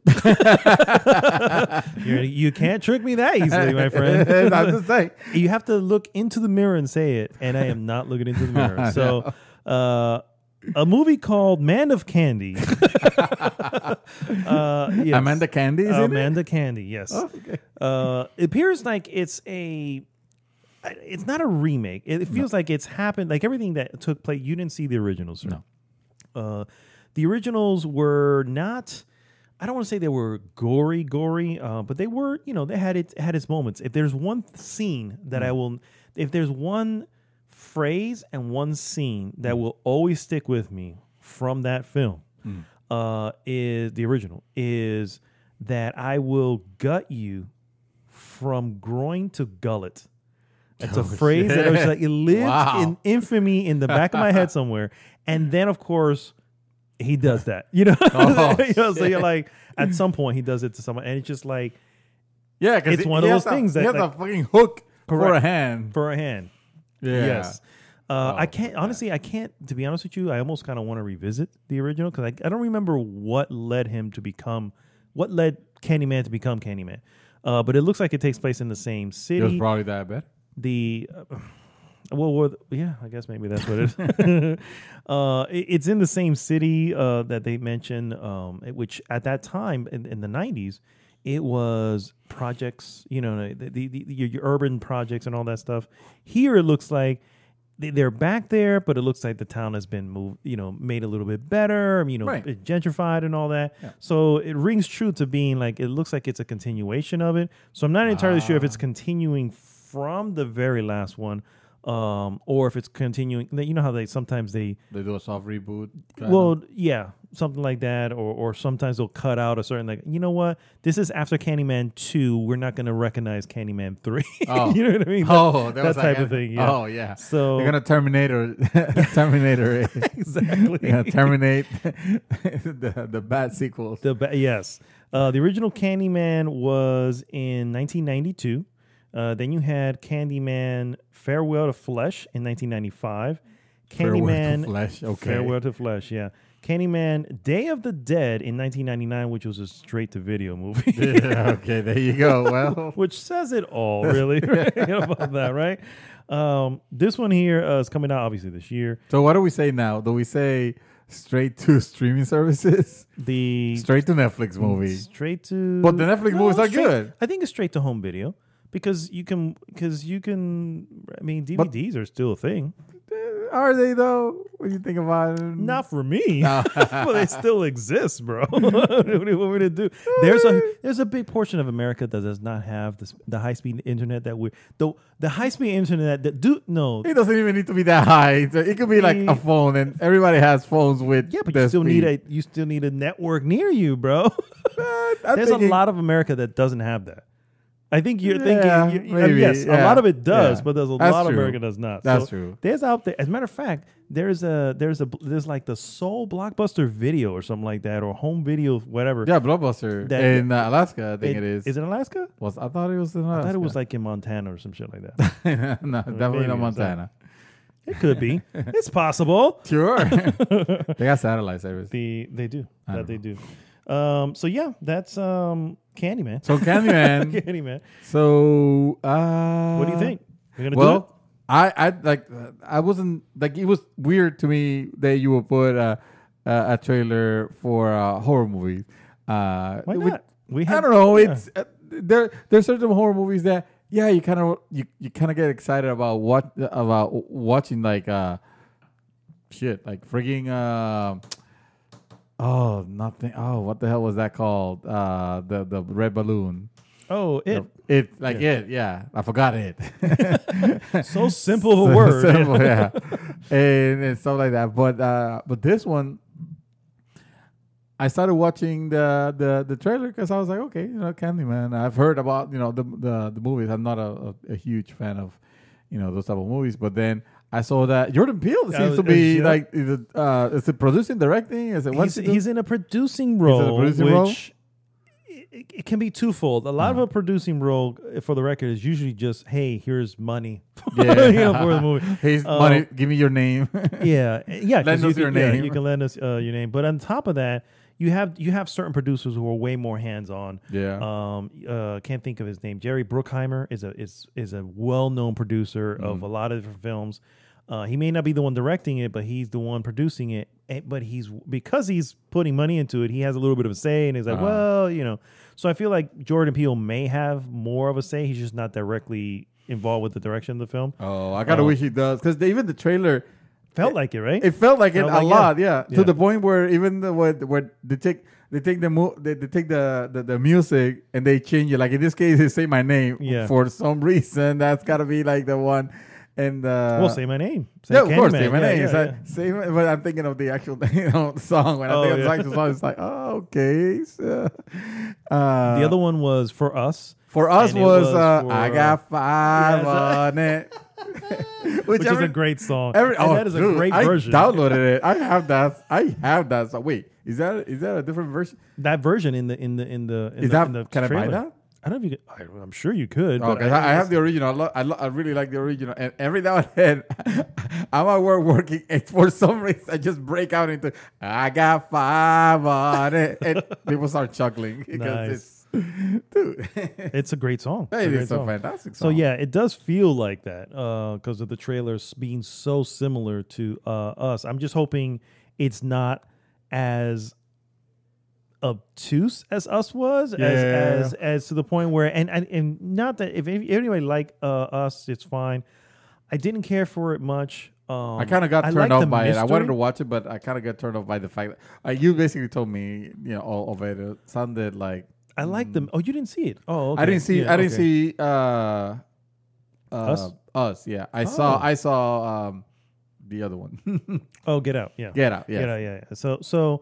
Us was just it was a little bit just odd. It did have good moments. For the record, it's not a bad movie. And I'm not in any way saying it's a bad movie. I'm just saying I think I had a different expectation going into it. Yeah. Particularly coming out of Get Out. I was going to say Get Us. The perfect match. Get Us to say so that's I think that's what really turned me on. I want to kind of see it again. My wife hasn't seen it. And it's on HBO, so I kind of want to put it on for her and just go, all right, honey, what do you think? Because and maybe through the rewatch I can go, now that I know what it's about, let me put my expectations no longer there. Let me just look at it again because it's just different. And maybe if I do, I'll let you know, and maybe you can check it out on your own. Check it out. But it is strange to say the least. Yeah. So Get Us Candy, man. I've got nothing. I've got nothing to even so stupid. Other than to say, good one, sir. Thank you go. Good one. Oh wait, we're going for the news. We are going for the news, sir. It is now time for the useless news that you can use. First and foremost is not. This is probably the biggest news piece of the week. I'm pulling this from Polygon. This year's Game Developers Conference has been postponed from March to summer. Called it. In the wake of high-profile withdrawals by companies that had planned to attend. Companies like Sony, Microsoft, Epic Games, Unity, Activision, Blizzard, Amazon, and Facebook, including Oculus, all canceled plans to attend the show, citing health concerns related to the spread of the novel coronavirus, aka COVID-19. That's the actual code name? Yeah, okay. COVID-19 something. Interesting, yeah. GDC was scheduled to be held March 16th through the 20th in San Francisco, but organizers say the show, or rather GDC event, will now be held sometime this summer. You called it on your last post when you said that, was it the Microsoft one that Microsoft wasn't going to go? was leaving, and then EA also was pulling out, and I was like, yeah, they're going to suspend this. Yeah. They're probably going to. And you know what? I just realized a bunch of my news were companies that were not attending. So with this umbrella that you basically threw, Sorry. no, like I'm left with no much. I did want to talk about this because it sounds actually kind of interesting. If you still care about Star Wars, no, come on, don't be so mean. So there was a thing on Eurogamer that says Star Wars big new story era announced without an attached video game, basically. Mm-hmm. But and I'll read you from again a Eurogamer. LucasArts has unveiled its new story setting for the Star Wars franchise, and it is widely expected. And as widely expected, it is an era called the High Republic. Contrary to previous reports, this big news multimedia franchise push does not, as of yet, include an attached video game. I did not expect an attached video game to it. You know, why is that the part of the news? A number of reports on the Star Wars leak sites previously detailed the name and rough time period of the High Republic, set several hundred years before the Skywalker saga, which Lucasfilm has been quietly working on behind the scenes since at least 2018. Free from the confines of the well-charted Skywalker era, this new story setting was, those reports said, set to be explored via a range of books, comics, films, and kick off with a video game. But evidently the video game is not happening. But today's official announcement leaves out reference to any video games project, and it is careful to state that the High Republic would not overlap with any of the film features or series currently planned for production, as previously leaked and confirmed in the announcement. The High Republic is sort of a golden age for the Jedi, where peace reigned throughout the galaxy, though still trouble still brewed along its frontiers. So this is, and then it breaks down into the first wave of High Republic stories set across a young adult novel, Star Wars: The High Republic Into the Dark by Claudia Gray, a middle grade novel, Star Wars: High Republic: A Test of Courage by Justina Ireland, and IDW comic book series, Star Wars: The High Republic Adventures, a Marvel comic book series, Star Wars: High Republic by Kevin Scott, and an adult novel, Star Wars: The High Republic, The Light of the Jedi by Charles Soule. I think I've read Charles Soule work before. I think that name sounds very familiar. I don't remember where. So basically, this is to say, okay, we already told the story of the Skywalker era, of the Skywalker saga. We don't want to go into the Old Republic yet, or maybe we are going to, but that's going to be done for films and stuff. We don't want anything to overlap with anything because God knows that went terribly with the Skywalker saga. Yeah, sure did. So now we have a section of time that we're going to talk about. I don't know if they're going to start each of them with a long time ago, but not that long ago. But not that in long a galaxy far, far away. Yeah. But not that far away. But not that far. Not that other galaxy. A whole new galaxy. This is the higher galaxy. Exactly. The High Republic. I don't know how I feel about it. I read it and I was like, At first, I was very skeptical because, again, dude, Star Wars, this last trilogy was such a colossal disappointment, especially the way they finalized that. It kind of took it left a bad taste in my mouth. Yeah, when it comes to just the property in general. I'm just like, I'm not. It doesn't seem like it was treated seriously. It definitely seems like it was just milked. For all it's worth, right? Because you throw in a bad way, though, and you throw in Solo. Yeah, say what you will about the prequels, but the prequels were silly, and some decisions were stupid, and the acting, some of it was, or a lot of it was kind of terrible. But you could tell it was still a labor of love. Yeah. And you had to think of what you were comparing it to. You're putting it about you were comparing it with the mighty of the original trilogy. And what that meant. And so of course it was kind of the laughing stock for the longest time. But now I have nothing but respect for the prequels. Which I never thought it was going to be possible, because when I compare it to this, and this is supposed to be like the supposed ending to it, this is a joke. This should be like completely retcon, and retold, by George Lucas again. George Lucas, get what is it? Was it $4 billion that Disney paid for LucasArts or Lucasfilms or Star Wars in general? Yeah. So my God, man, I know. So when I look at this Psycho Man stuff, the novels have various levels of interest of quality, and sure, why not? I don't want to completely hate on Star Wars because of one movie.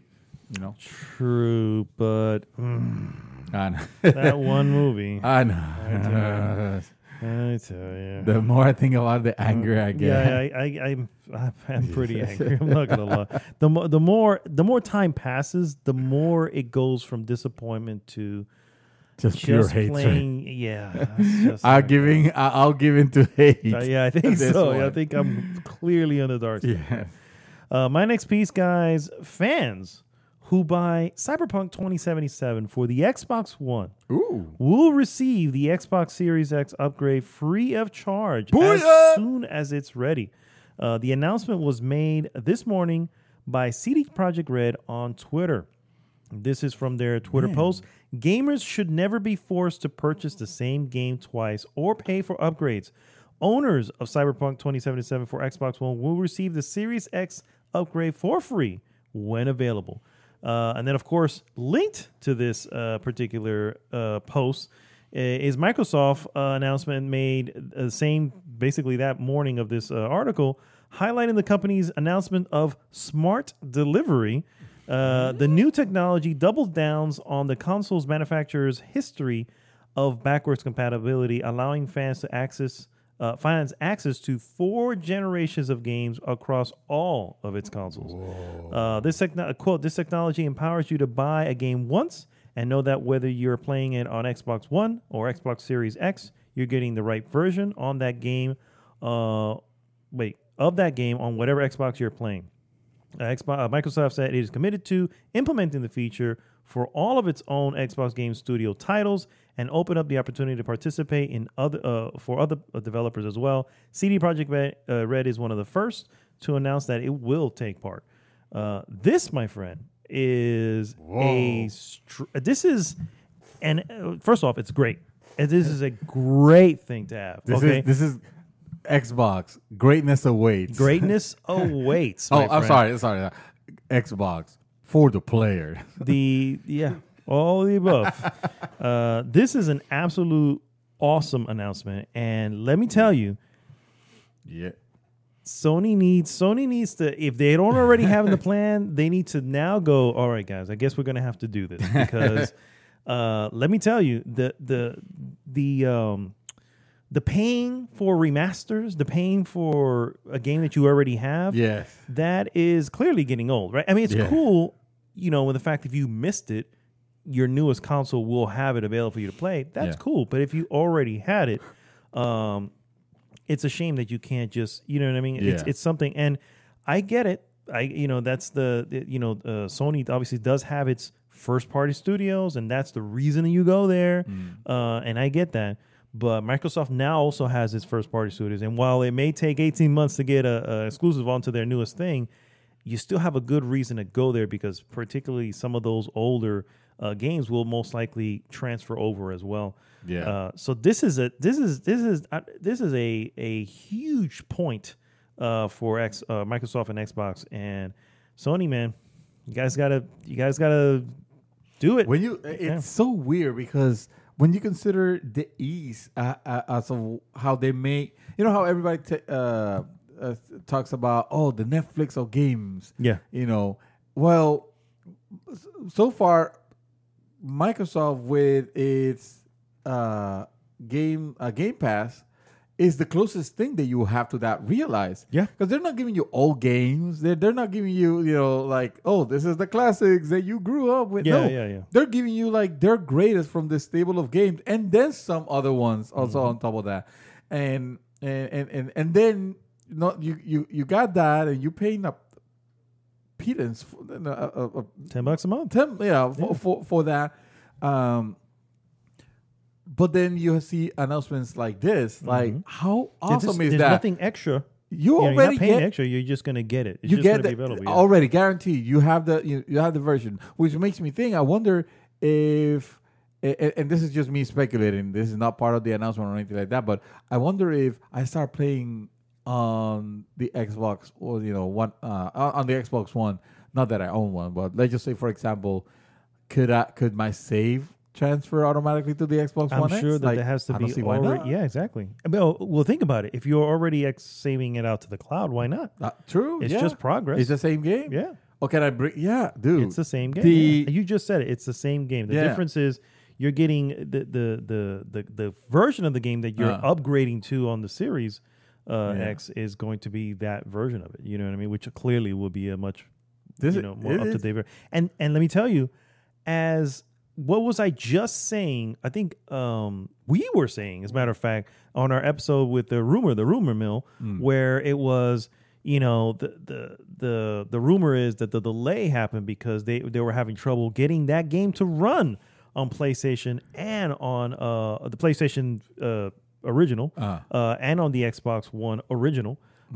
So that was the delay, and we still don't know if that's the truth or not. But we were all saying to ourselves, going, the fact that may be even possible is like, I might wait to get Cyberpunk because it's like, I'm not gonna, saying. Why would you have the inferior experience? An inferior version is it depends on what it is, right? Because if it runs well, and it runs and exactly, then that's different.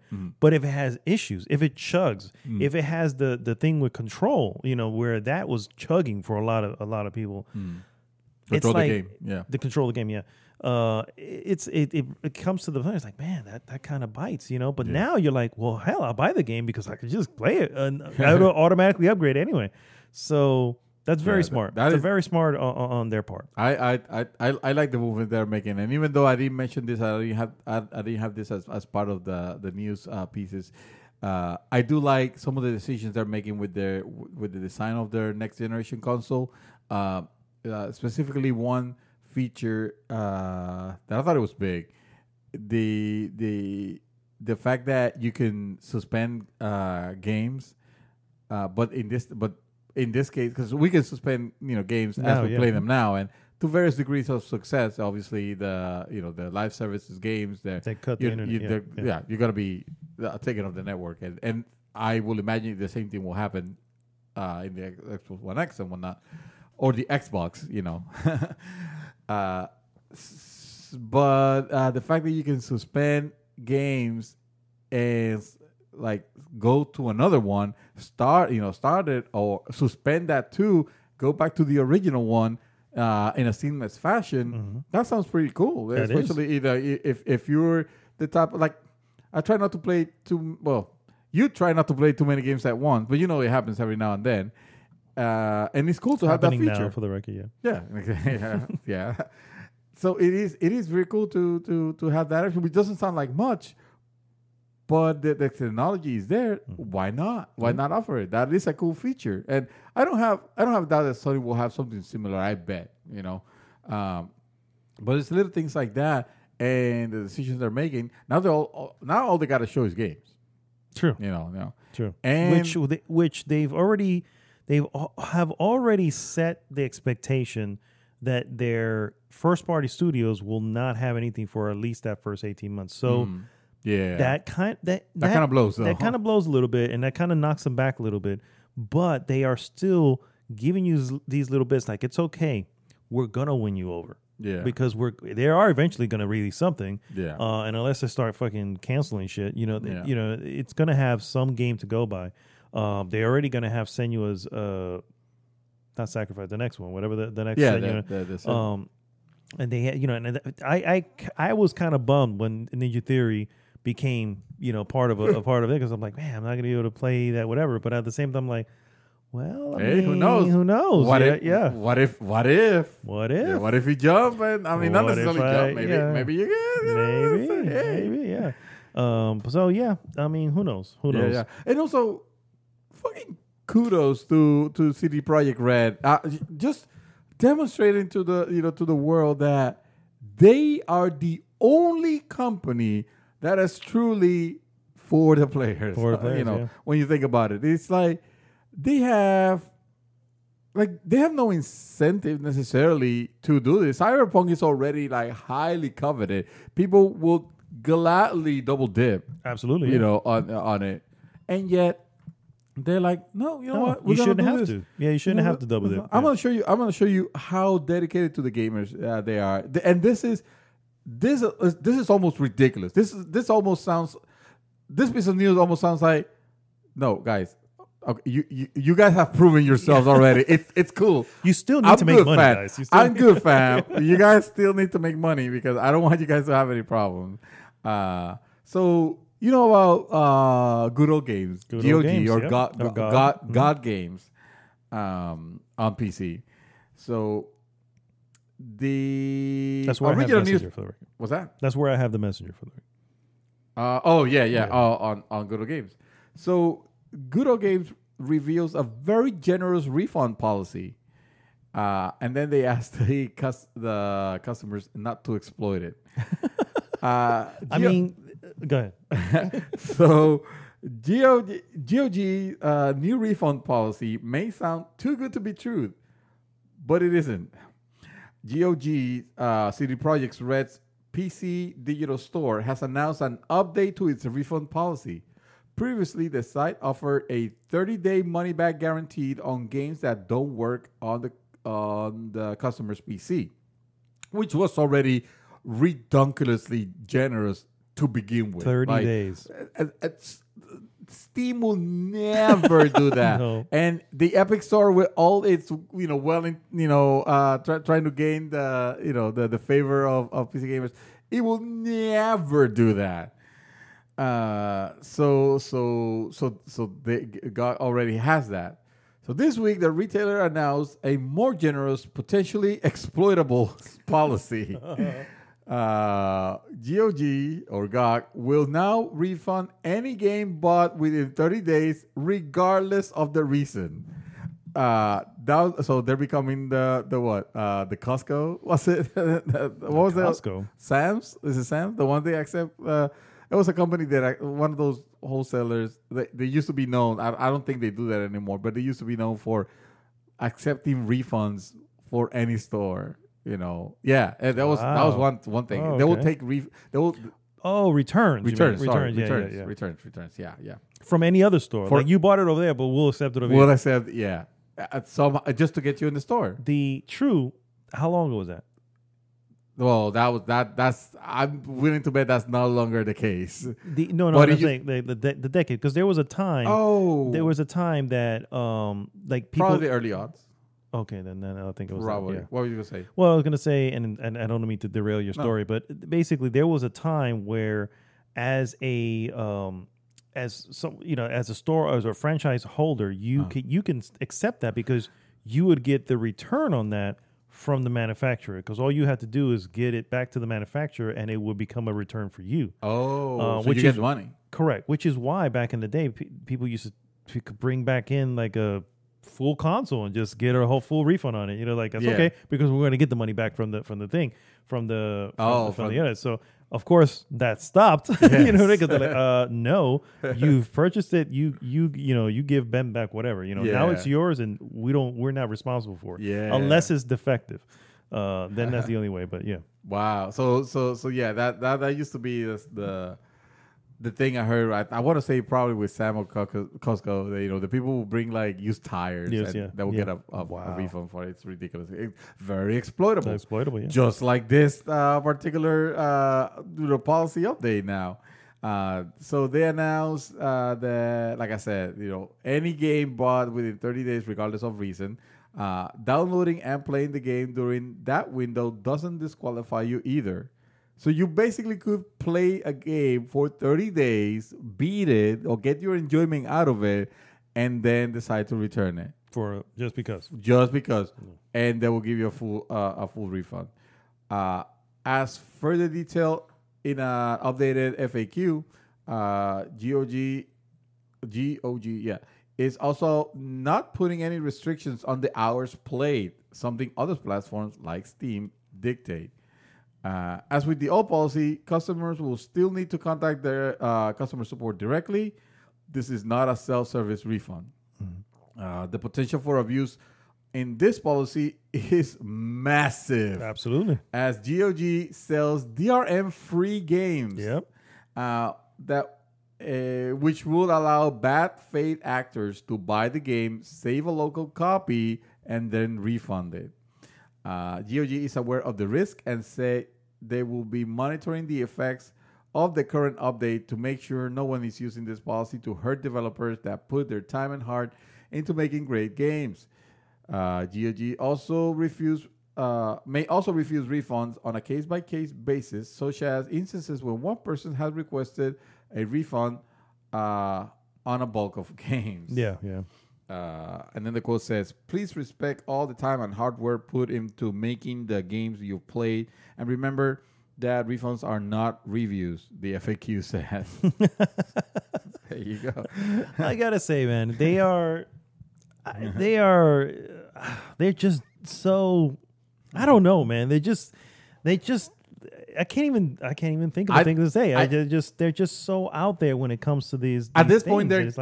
point they're almost going into the territory of almost gullible at that point. I'm a little worried about this. They continue. They say, if you finished the game and didn't like it, please consider sharing your opinion instead. Please don't take advantage of our trust by asking for an unreasonable amount of games to be refunded. Don't be that person. No one likes that person. So, I mean, I can see what you're saying about it being gullible and maybe a little concerning, but at any point they can just change it back. It's not like that's what I'm thinking is going to happen. I think, so at any point, but I think something has to be said with the level of trust and faith that they're trying to put into the gaming community, saying, you know what, not everyone is like these assholes, right? Or the assholes that we have to be concerned about.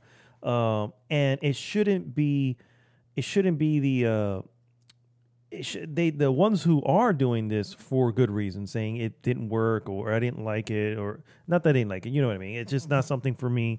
Like for instance, I'm trying to think of a game that I got and realized, even though I bought it and I'm okay with the fact, and it's my money, it is what it is.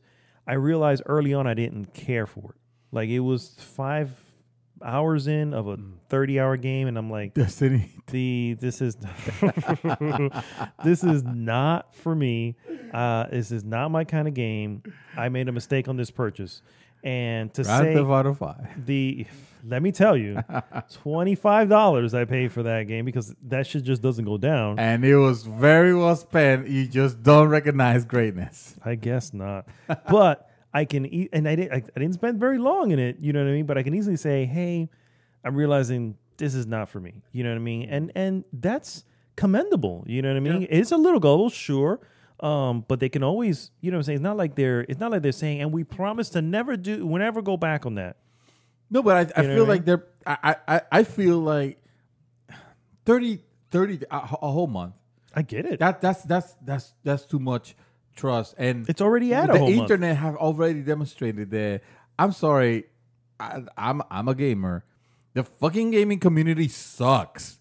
There's unfortunately, it feels either there are more bad actors than the good faith people that play, or those are the ones that create the most ruckus and the more problems. I would say it's a that. toxic community. Unfortunately, that we haven't matured. As it doesn't feel like the medium has matured as far as the people that participate in it. We're still exclusive. We're still disrespectful of others. We still grieve for enjoyment and for bad bad faith, and we're still pirate games, and try to play the system. And I get it. Most of us are kind of fed up with the way that the gaming industry has treated us. It's almost like there's no big winners here. It's almost like both parts are at fault for the state of the game of the toxicity of the gaming industry as it is right now. I commend the fact that CD Projekt Red, has decided to ascend and take a stand and lead the way. And lead the way. Say, yeah, hey, yeah. This is, Be the better, be the high. What do they call it? The higher man, the better man, the bigger man. the bigger man. And open up that policy, but at the same time, they just sprung this out. I don't think developers, as a matter of fact, and I was reading a piece that said developers were not aware of this. They're not gonna be happy with it. You can bet that they're not gonna be happy with this stance, to the point where I wouldn't be surprised if they just start pulling out, selling their games from the store, because at that point they're just gonna be dealing with too many returns or stuff like that, unless Good Old Games decides to eat that cost. And it seems like they have the money for it, but again, I don't want you guys to be wasting money. Correct. Money. Yeah. I don't want you guys to be the movie pass of the gaming industry. You know what I mean? That's it. Done. Done. No. Done. With that, you closed it perfectly. That's exactly what it is. Yeah. You guys are being the movie pass right now, and. Something bad happened to Movie. Spoiler alert! Something bad happened to Movie Pass. In case you're wondering why no one talks about it anymore, because it's not there. Yes. Movie Pass. Rest in peace, Movie Pass. That was perfect. That was just too good. Sir, my last piece, real quick. It's just a bit of interesting news. Bayonetta and Nier Automata developer Platinum Games is growing. The developer announced on Thursday it has opened a new studio base in Tokyo. Platinum is headquartered in Osaka, for the record. That will develop live service games for consoles, a brand new endeavor for the company known best for its single-player action games. Platinum Games has experimented with live service or live ops games in the past, but primarily on mobile platforms. The studio worked on two titles, The Lost Order and The World of Demons, that followed the live service model. Both appear to have been canceled. So, so the reason I bring this up, for the record, guys, is speaking of companies going on a path that maybe they shouldn't do. It's like, oh man, Platinum Games live service games in general require a lot of capital. A lot of manpower, because it's a live service, so you have to constantly be giving new content. And not to say that Platinum Games is a small company, but no, certainly not. They're not a big company either. No. So I mean, they're self-publishing now. Yes, from an influx of money that they got from Tencent or I think it was Tencent. Tencent, I think it was. So that's probably what's going to end up happening. A Chinese company, for the record, Chinese conglomerate. The biggest thing in the planet right now. Pretty much, yes. The Virgin Mega, whatever. Well, remember the Virgin Megastore? Remember the Virgin Atlantic? Yeah. That's so. Yes, so that I don't know. I think this may be a move that comes to bite them in the ass a little bit later on, especially since their experience in live service games is not very good. Two games, they're both canceled. They were on the mobile anyway.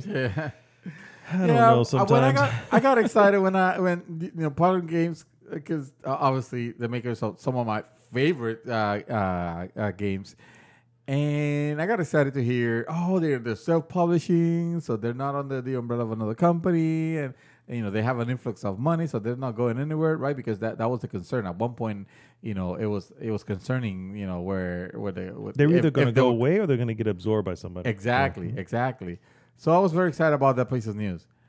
Now hearing what their plans are going for the future, I am decidedly less excited, like supremely so, because, and granted, we shall not be hypocrites. We are right now pretty much playing and enjoying a live service game. True, but this is from Ubisoft, which is which is humongous, much bigger company who can take the time and do what they need to do. True. What I mean? So it's like what I mean is, and the game's good.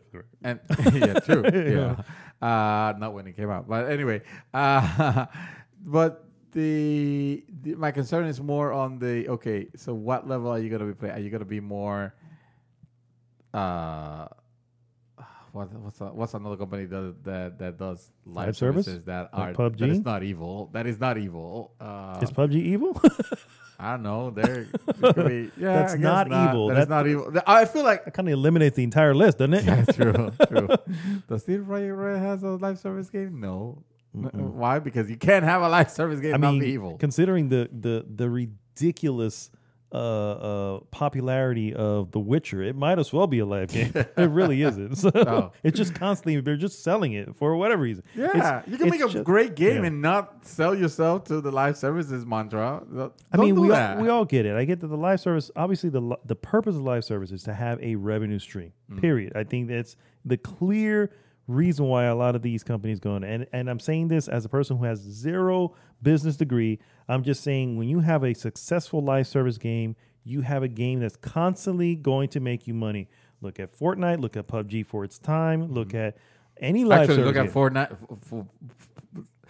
We still need to be reminded that PUBG makes more money than Fortnite. It's just that it's not here necessarily, but either way. So yeah, that's what I'm saying. So it's clear. One, it's a game, and they're not really doing anything else that I can know that as far as PUBG goes. But the point is that's I think the main reason for it. And I get it. If you can get one going and it's good, and you're going to have a nice stream that allows you to do other little things that you want to do. Yeah. But if it doesn't work, and you have millions upon millions of dollars wasted and gone. You have a money sink. Yeah. And you're at your hands, and exactly. You're not such a huge company that you could be willing to absorb that. So and bounce back from it. Yeah, absolutely. Yeah. Yes. Oh my God! So my last piece, and it's kind of sorry to end it on a sad note, actually, but much respect to this person, the Konami Code creator, Kazuhisa Hashimoto, dies at the age of 61. Rest in peace. And if you recall, most gamers recall the famous Konami Code. The Konami Code. Up, down, left, right, BA start. I was thinking if it was right, left, it's left, right. It's left, right. Kazuhi, my God, I'm hoping that I'm not mispronouncing, heaven forbid. Kazuhisa? Kazuhisa Hashimoto. Yeah. Kazuhisa Hashimoto. A veteran video game developer and creator of the famous Konami Code died this week at the age of 61. We are saddened to hear about the passing of Kazuhisa Hashimoto, a deeply talented producer who first introduced the world to the Konami Code. Konami said in a statement, "Our thoughts are with Hashimoto-san's family and friends at this time." The news of Hashimoto's death was first shared on Twitter by composer Yuhi Takenouchi. Takenouchi was his gamer tag, I guess. Oh, okay. No, I don't know. His DJ name. There you go. Hashimoto created the code up, down, left, right, BA as an employee of Konami in the 1980s when he was creating the Nintendo Entertainment System version of the arcade game Gradius. A lot of people think that Contra was the one that had that for the first time, but no, it was actually Gradius. It hadn't been playing that much, and obviously I couldn't beat it myself, so I put the Konami code, Hashimoto said in a 2003 interview. Because I was the one who was going to be using it, I made sure that it was easy to remember. Konami will go on to use the code or a slight variation of it in many of its games. It also became an iconic pop culture reference that has shown off practically everywhere, from recent games like Rocket League to the website for the Bank of Canada. Wow. Yes. There's a lot of interesting places where the code actually works, or it's an Easter egg of some sort. Rocket League being one of them. Tony Hawk's Pro Skater 2. Nice.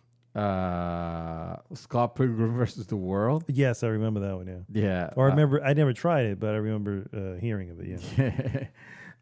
Of course, the Bank of Canada. Of course.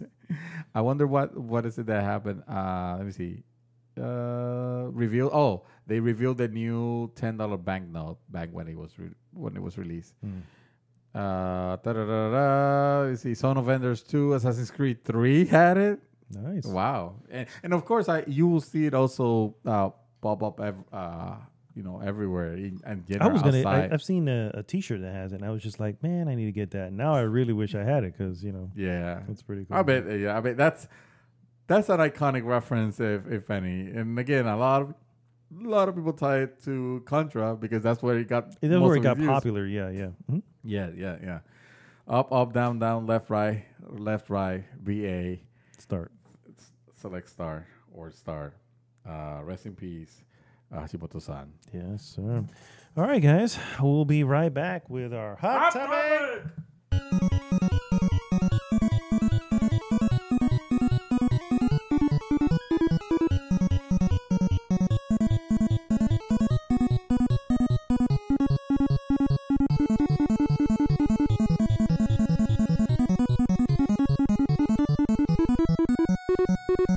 It is now time for our hot topic of the week. Hot topic, guys. It is all about video game movies and do we need them?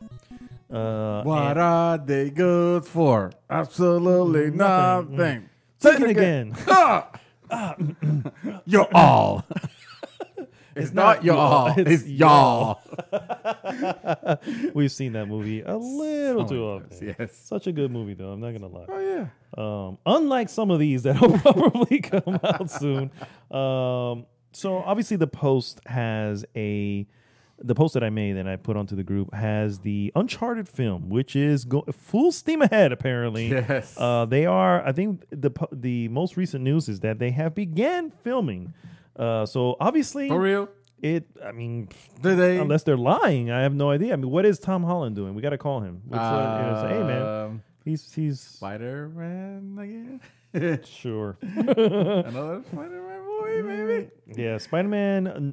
Played by Nathan Drake. Tom Holland, though. Whatever happened to Nathan Fillion playing Nathan Drake? I mean, that guy could not be the more. It's literally as if. It's his story. As if the Uncharted guys went and said, we want to make our character a Nathan Fillion character. Yeah, you know what I mean? It's like, that's how they did it. It should be like, this is the story of Nathan Fillion. We're gonna embellish it a little bit, obviously. Bit more, yeah. We're gonna make him a treasure hunter, swashbuckling guy, minus the swashbuckling. We'll put in guns because we'll make him a mass murderer on top of that.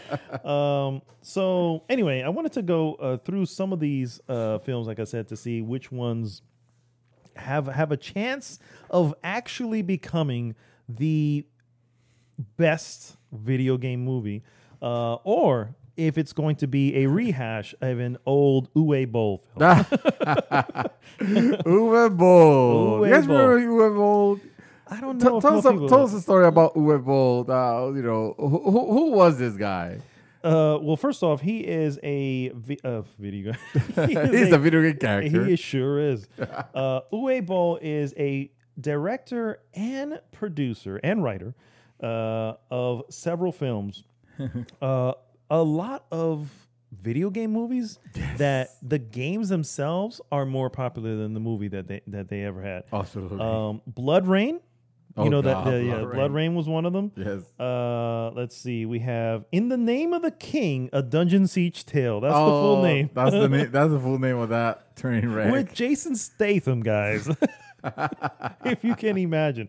Alone in the Dark. wow, yes. And then you have Postal. Yeah. I was just getting to Postal. I mean, they're just, to call them B movies insults B movies.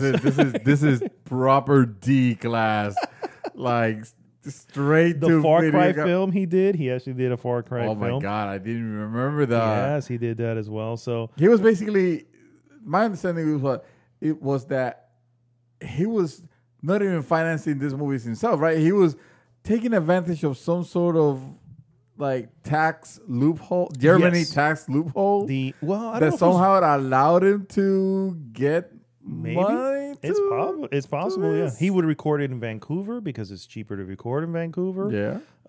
Which is in Canada for those who don't know where that is. So yeah, it's just he knocked back video game movies. Almost a couple of years. Yeah, well, I would say a good 25 years. No, but I mean like a couple of movies per year. That's what I meant to No, say. what I'm saying is the progression of the films got knocked back. Oh yeah, It's no, like- definitely. Oh yeah, god, so- yes. So let's kind of go through some of the ones And of that course, we do know about here. This is inspired in the recent hit, all time favorite. I know you're very excited about going to watch this movie. You haven't seen it yet. Sonic the Hedgehog. Sonic the Hedgehog, Yes. because apparently it's doing extremely well for a 6.5 film. I say that as somebody who has not seen it, for the record. So just No, grain of salt here, guys. I've seen it. I think you're very accurate on that. Yeah. Think so? Okay. Oh yeah, 6 out of 10. Oh, for sure. 6 out of 10. For sure. The very next one that we have a solid date as far as release on, guys, is Tomb Raider 2. Did you see the most recent Tomb Raider? No, I've been meaning to watch it though. I've been meaning to. I do want to watch that one, even though I know to hyperly temper my expectations. Please do. Because I have seen it. And it squarely falls in the mediocre category. Sir. Really, It's I heard it's a retelling of the game, like the actual game. I think it's which one? The first game? No. Well, the first of the reboot.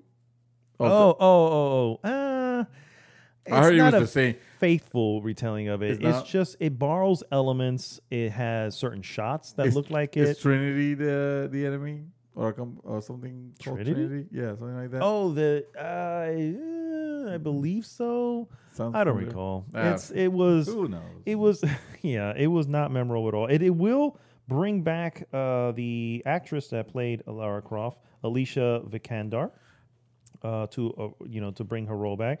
It is scheduled for March 19, 2021. I'd say this one will probably make just about as much money as the last one, but most likely less. This I don't think the first one was received well enough to merit. I can't believe they're sequel. doing a second one. Yeah. Yeah. Yeah. Did you see the one with Lara Croft? Did I you saw- see the one with oh dear Lord, what's her name? Yeah, no, I was You gonna know make a what? joke about her. The about, Cradle of Life, and it was the second one. Oh my god, Maleficent. What is her name? Fuck. All right, we're pausing this. People are yelling at Yes, their, I at know. their things right now. I can't Just believe put Maleficent actors and it'll come. Maleficent. It is Angelina Jolie. Dear God, Lord, we are old. How do we forget I don't Angelina know. Jolie's Next name, thing. people? I was gonna just say, oh well, she's not Angelina Jolie, but I think she was a better Tomb Raider.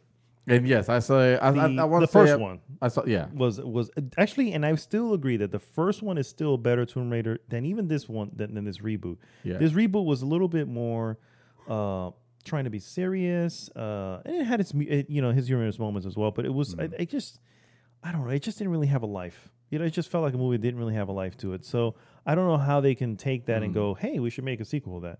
Yeah, that feels odd. I mean, for a character that you would think her character is iconic enough to where they can make a pretty fun action movie out of it. Well, I think you the know. problem there with the problem there is that you're and the same thing I think with Uncharted film is that it's a movie that you've seen. You know, they exist already. The Treasure Hunter film. You know what I mean? How many of these we've seen? We've seen them. Indiana Jones has 4 parts to it. You know what I National mean? Treasure. National Treasure is another one. Yeah. That's this guy. What's his name? Jeff Goldblum. I don't know. I can't. No, Jeff Goldblum. We're so horrible Nicolas with names. Cage. Yeah, Nicolas Cage. Yeah. Jesus. We're terrible. You know what? The podcast's over. So anyway, moving on to the next one here, and this one is this is gonna be such a generic one for the real. Oh my God. Activision has made it no secret of its desire to squeeze every last penny out of its popular title, and Call of Duty Oh is no God. exception. Yes, there are plans. Names have been thrown around. Now, that one- Scripts have been made and then chucked probably. Don't worry. This one will make gangbusters. If anything, Honestly, I don't think so. Ah, I don't think so because I mean it has to be. You have to have the name, do Modern Warfare and have the names that people recognize already. and you have to have good actors. You have to have good war. You just have to look have it. actors. You got to have people who look well in the position. All right, you can't have some some out of shape dude running around trying to be this soldier of fortune. You know what I mean? So, all right. I think, yeah. You know what? I think it's gonna be too generic. So, There's unless they no get the doubt. names. Unless they get the However, names. the marketing behind it is gonna make it sound like, oh my God, if I like Call of Duty, I like COD, I'm gonna watch. You're probably right. I think about it right now. You're probably It's gonna be set on the Modern Warfare era, and it's gonna be generic country, generic Kazakhstan country, something stand. It's gonna be attacking. They're gonna be nuclear warhead that they're gonna detonate. that they are because they do it in the game every time. Because, so- yeah, exactly. Oh dear Lord. Yeah, you're probably right. That would be.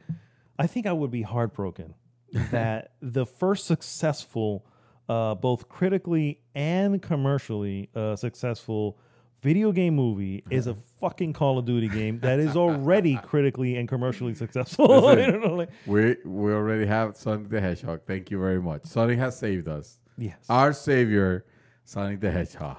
All right. Well, there is another title that may actually run after the Hedgehog's title there. Gotta go fast. March 4th of 2022 release date is going to be the Minecraft movie. Oh God! Wow. Of course. No. What am I saying? Of course. Yeah. They did the Lego the Legos and the Lego Batman I agree. movie.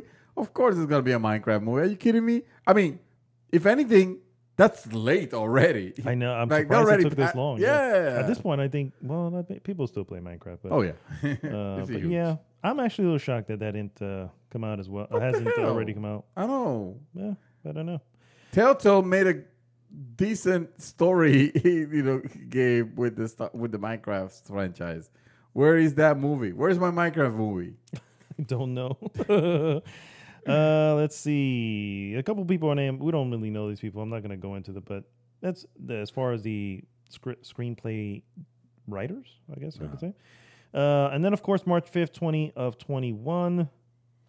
No, March 5th of 2021, excuse me. The Uncharted film actually has a release date.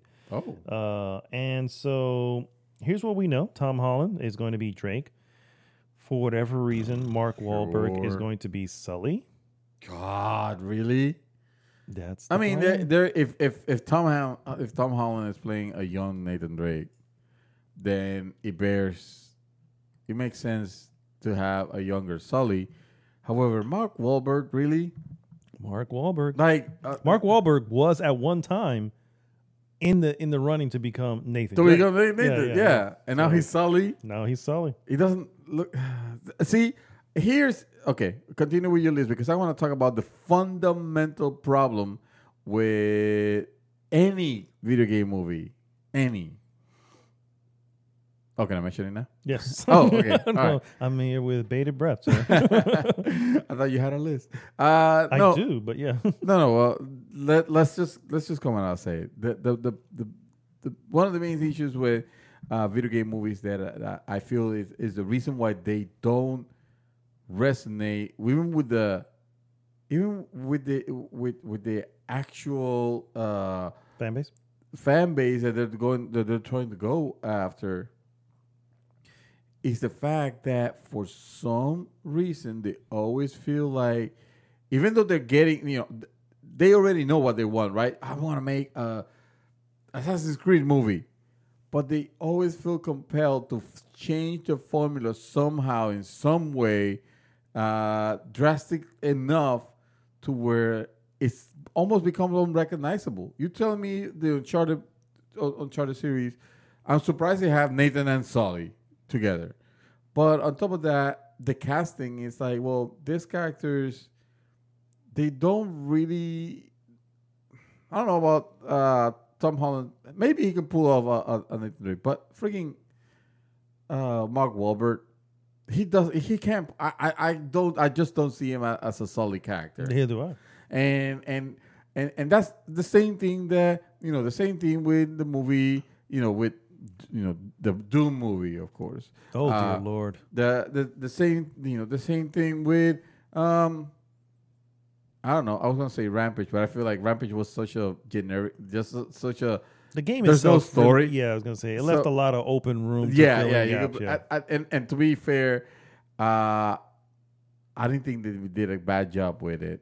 No, did I? It was serviceable. It was enjoyable. Yeah. It was serviceable, exactly for what it was. But so many other, video game movies that are like, okay, this just has the title of the movie, but in no way has the spirit. The spirit of it. Of the game. And I understand it's not. I'm not asking for a retelling of the game, of the game story. Mm-hmm. But at the same time, the game's story is what makes the game story so good, right? 'Cause, Yeah. I mean, it's like it's. But you I don't need- want- you I don't don't need want to be to- beat for beat, but at the same time, it's like.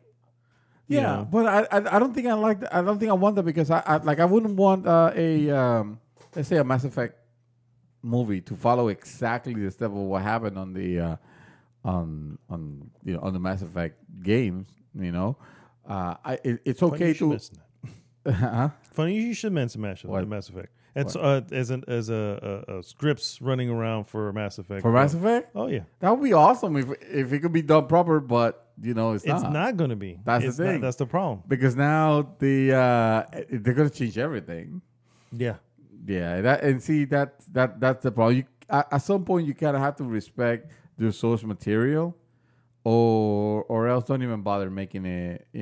I think, for example, and this was not like a great movie, but I can respect that they actually kept very close to the source material, and that was the World of Warcraft movie.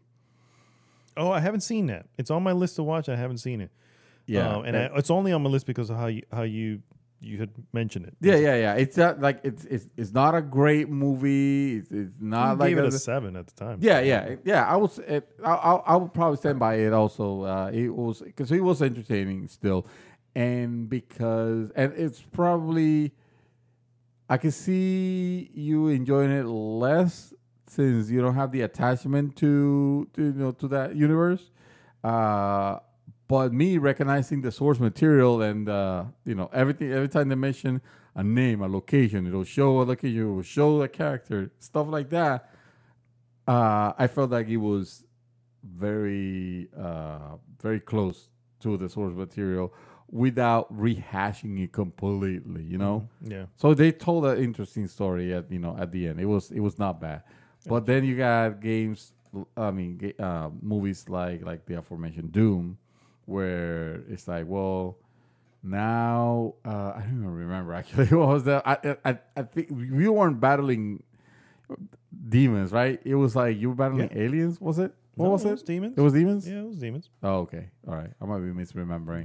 This is the one with the Rock, right? Yeah. Yeah, it was demons, and then it had that whole weird first person view, Yeah. which was hilarious. Not hilarious. It was absolutely pathetic because if you would have done that in game, it would have felt like you were moving at like like slow motion And because Doom is about moving really fast. quick. I was like, Yeah. oh my God, what are you doing? For the record, there is a movie that is in complete first person, which also has like not a shooter, but basically a lot of action, whatever. It's called Hardcore Henry, and I recommend that for you. Oh, there you go. Silent Hill was another movie that they did Silent pretty Hill well, actually. is probably, I gotta say, man, I think it may be my favorite and probably the best. Right? It's an easy. I think I can give it an 8. I can Yeah. probably give. I'm talking about the first one for the record. Right. I can probably give that one an 8. It's really scary. Mm. Maybe not scary in the sense, but in the sense that it's very creepy. It's very atmospheric. It borrows a lot from the game. It has particular angles and the way that the game was designed. Yeah. So yeah, I mean, if they can do stuff like that, it's just those are so few and far between. You know what I mean? So I'm just gonna ramble a couple of these off here because I'm sure we know about them already. To be determined because we don't know what date, but the Last of Us film still wants to happen, Oh, guys. sure. Yeah. That's never happening. Yeah, that one I think is going to be stuck in development hell. Yes. Watch Dogs, right? And I think that Another one. I think that can make a good film. I just don't know if it's going to be. They could, but right now right now the actual the franchise is not. It's not that hot. I mean, it makes money, but it's not that hot that Correct. it will I'm marry curious to that. see how Legion will do. I'm surprised that we haven't seen the Fortnite movie. That's what I'm shocked. I mean, I can see that, but I can also see it being because it's got to go for younger audience. Yeah, being a it's little gonna bit be different. silly, Yeah. Just interesting fact about the about the Watchdog movie. IMDb has it listed as the untitled Mark Wahlberg / hacker project. That's the title name. So hey, That sounds kind of terrible. exactly. Movie coming out this year, believe it or not. Already, I've seen like bits and pieces of it. The Monster Hunter movie. Oh God, really? Oh, so Yep. this is anime, right? Nope. it's as live action gets. And for whatever reason, it has, from her Resident Evil popularity, I can't remember her name now, but yeah, her. Resident Evil popularity, that would be Miss Capcom. This, yeah. We'll call it that.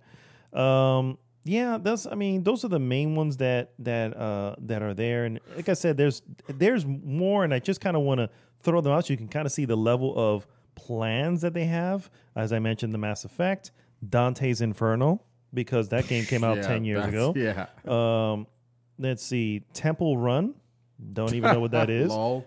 That's a runner.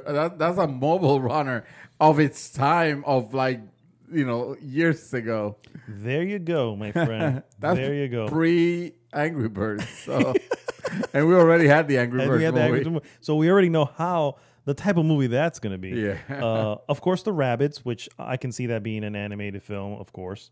Deus No, it's actually an action drama with Mark Wahlberg. It might as well be. He's the king of video game movies, apparently. Deus Ex Human Revolution, which I can see that being an interesting tale. That could be an interesting tale, indeed. Yeah. Splinter Cell. Fuck, it's not happening. Not even the game is happening. So I don't know. Oh my god, lol, hilarious. Yes. Ubisoft has been shopping around the rights to Far Cry to bring that back because that went so well the first time. I know, with that disaster from Uwe Boll. Yes, the Uwe Boll masterpiece. Yeah. Disaster masterpiece, one may call it. Kane and Lynch is still out there because talking about another series. Yeah. See, these are the ones that if they haven't happened already, yeah, but they're there's still not a chance shopping in the hell. morale. Yeah. And here's the weird thing. It's just that crazy. That There it is will a come- chance. Yeah, you know what I Yeah, mean? It's I just know. that crazy. I It's know. like, well, That's true. maybe we can do it. Listen, Yeah. we not too long in the not too distant future, past, I should say, we got the Battleship movie. So that should tell Exactly. you. Decades after Battleship was actually a thing. You know what I mean? So you have Devil May Cry, Mortal Kombat movie. I guess there'll be another one. Mortal Kombat. So it's Okay, and that should be that's the example of a video game movie that really kept it close enough to the The source first one. material. The Yes. first one, yeah, that it was enjoyable. You know, it was silly, and it's it not the was best silly. movie. It was poor acted. But it was almost that Starship Trooper kind of silliness to where I like Starship Sir. Trooper. Starship Trooper is a No, great sir. film. This sir. is- no. I mean, it's It- not. It's trust not me. a 10. Trust but me. it is easily an 8, No. bro. I Oh, mean, that- no, don't get me wrong. I think you're underselling it.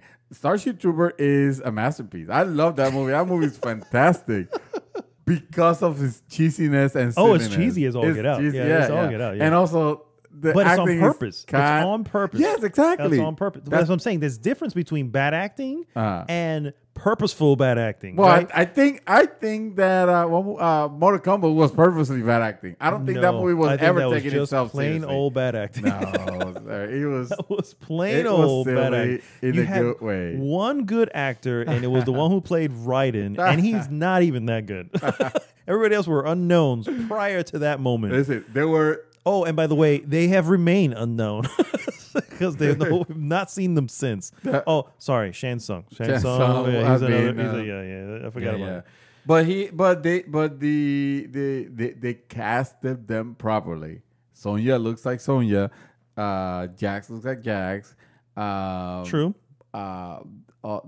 Sub-Zero looks like Sub-Zero. He looks like a blue ninja. He looks like Sure. a blue ninja, which is exactly what we need. Dude, Raiden looks Of like course, Raiden. yeah. Of course, dude. I'm telling you, this movie actually kept it I close would enough to where it's challenge respectable. you, to rewatch Mortal Kombat. I will gladly take I on will that challenge. challenge you, and I dare you to come out of there saying the exact same shit you're saying right now. I think, yeah. Yeah. You know what? It's going to have to happen this week, so remind me. So Mortal Kombat! my issue with a lot of these films that they have plans to make is you don't have the time in a movie to deliver the same type of thing that's in the game. It's always gonna fall short. Right. Because if you have like the God of War, for the record, the most recent God of War is in the plans to become a film. Now, here's my deal with using the most recent God of War as an example. It's like God of War has all this history, so you're gonna like leapfrog all that history and say, "Oh, we're gonna do him when he's old." Why? Viewers who don't know the product are not gonna know who he was or any of his information. You're not gonna have enough time within 2 hours to give him all his history, and then give us that game that. I don't know. I feel like if they're making the movie based on God of War, the God of War, which is Kratos, for intended purposes, I don't. Kratos has transformed, right? Kratos is no longer I'm angry and I'm just gonna have sex with this, goddesses or whatever. He's not like Ares. He's not that character anymore. So if I were if I were to be excited about a God of War movie, it'll be one based on this version of Kratos rather than the old version, because I feel like after watching this Kratos one, he has been transformed. Going back, it just feels like devolving. I would agree if you're in the video game, but if you're gonna tell it in a new medium, you got to tell it from its inception. You got to start from its inception. Yeah. You got to have that history, because otherwise, it doesn't matter. You know what I mean? So I think that's the main issue, and I think that the solution to a lot of these is probably the solution that's happening right now with the Witcher show. Yes. And that is that because it's a show, you have 10 episodes to deliver this entire story. It doesn't have to be the whole story, but if you get a good chunk of it, you have time to develop your characters. You have time to develop relationships, storylines, factions, everything that can possibly go on. You have all the time to actually get that going, and then have people, it hooked onto it. Yeah. But when you don't have that time, it's like it's literally picture for a second, just I don't know, the Uncharted game or God of War, and take 2 hours out of that game and go, we can make a movie of this right here. It does not going to make any sense. You know what I mean? No. So, and trying to tell. Well, probably the reason why they decided to go with young, the young adventures of Nathan Drake. Of Drake. Yeah, because trying to tell the story of one of the games, and I wouldn't really want to see that.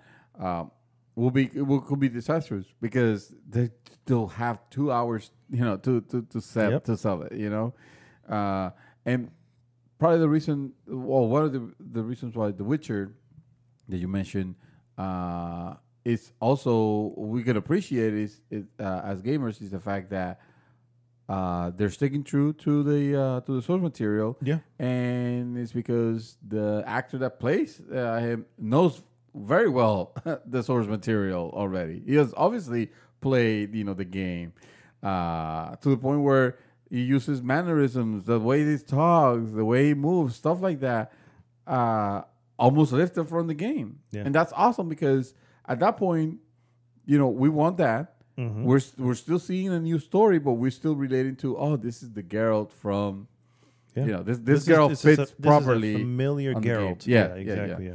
You're absolutely right. That's another thing. It's like you make these characters and they go stray too far away from their origin.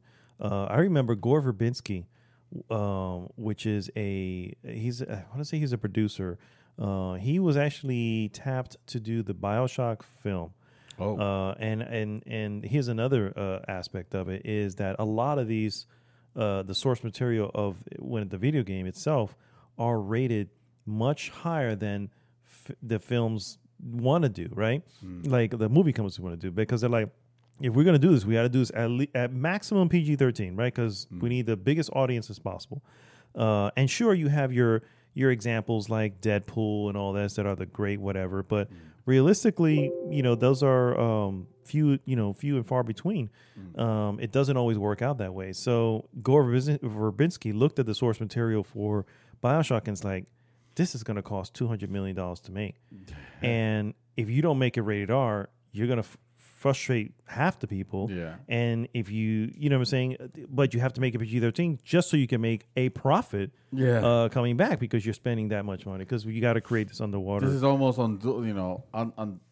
unrepresentative of what it could be. Yeah. It's all It's because of what the game is, and because of the what the assets and the source material and the story and everything is, to make it a PG-13 movie will almost feel like that, like watered down. Way too much. Pun intended. Watered down version. I agree. Yeah. Well, one don't have to look that far. Actually, probably do have to look far, because this movie came out a long time ago. But this is a perfect example of a movie that they just did not follow the formula at all. They strayed away with some crazy ideas to where it became unrecognizable. And that was the original Super Mario Brothers movie. Oh, my God. Yes. Super Mario Brothers movie was a train wreck of a disaster. And of course, knowing the making of it is way more interesting than the movie. Yeah, exactly. The making of it is a lot more interesting, and it not only because they had incompetent directors and useless writers, and some of the ideas were too bananas. And your main characters were drunk on the set half the time, because they're like, if the director's not going to take this shit seriously, I ain't taking this shit seriously. Yeah. You have to like that. You end up with a movie that becomes unrecognizable from the actual game. Absolutely horrible. You know, it's a and really bad it movie. looks like a mushroom trip. Yeah, yeah, Almost. pretty much, almost exactly. Like you need to be on shrooms in order to appreciate the film. Yeah, yeah, Yeah, So, yeah. Now, gone, 20 or 30 years later, we have, the Sonic movie, and I thought it wasn't great. I thought it was kind of boring a little bit. However, I'll tell you one thing: that Sonic is the game Sonic. yeah. That Sonic They is stuck to it, yeah. it is. They brought him to life, and they allude to a sequel on it. Now it's almost undoubtedly Oh, going to it's happen. happening, yeah. Yep. After the success, of it. I'll be excited. I'll be excited. Probably not to see in the theater this time, but I'll be excited to watch what they end up doing with the second one. Just because, hey, this is a character that we recognize that it's a video game icon that they did very well. Even though actually it's hilarious because they did it very poorly at first, incredibly poorly, and in a matter of what, 3 months, I don't know, something like a that. few months. Yeah, yeah. They must have been in super mega crunch for that because they fixed it. Yeah. They fucking fixed it. His look. Yeah. It's I have crazy. a question because I heard a particular review from someone regarding the movie, and just from work, not like a reviewer. But they felt that the movie is very short; it's only like 90 minutes, and they felt that some stuff got cut out, and cut out most likely because of time that they needed to, obviously. They had to redo the character, so redoing the character and getting him in all the scenes, they kind of just that was his opinion on it. And since I haven't seen the movie, I don't know. And I was curious to hear your thoughts if you felt at any point that a particular story beat got not satisfied and it felt like a loose end. No, because to say that will be to imply that the movie had A story? a sort of death. No, seriously, a Okay. sort of death in the story, and it really lacked that. It was really a very straightforward. We need to get the. You remember the movie The Wizard? You're taking the kid. They're taking the kid to the. God, I gotta see that movie again. Yeah, Wizard. Yeah, I Yeah, remember, to the Nintendo Championship, championships, whatever, yeah. and it was about the trip, basically.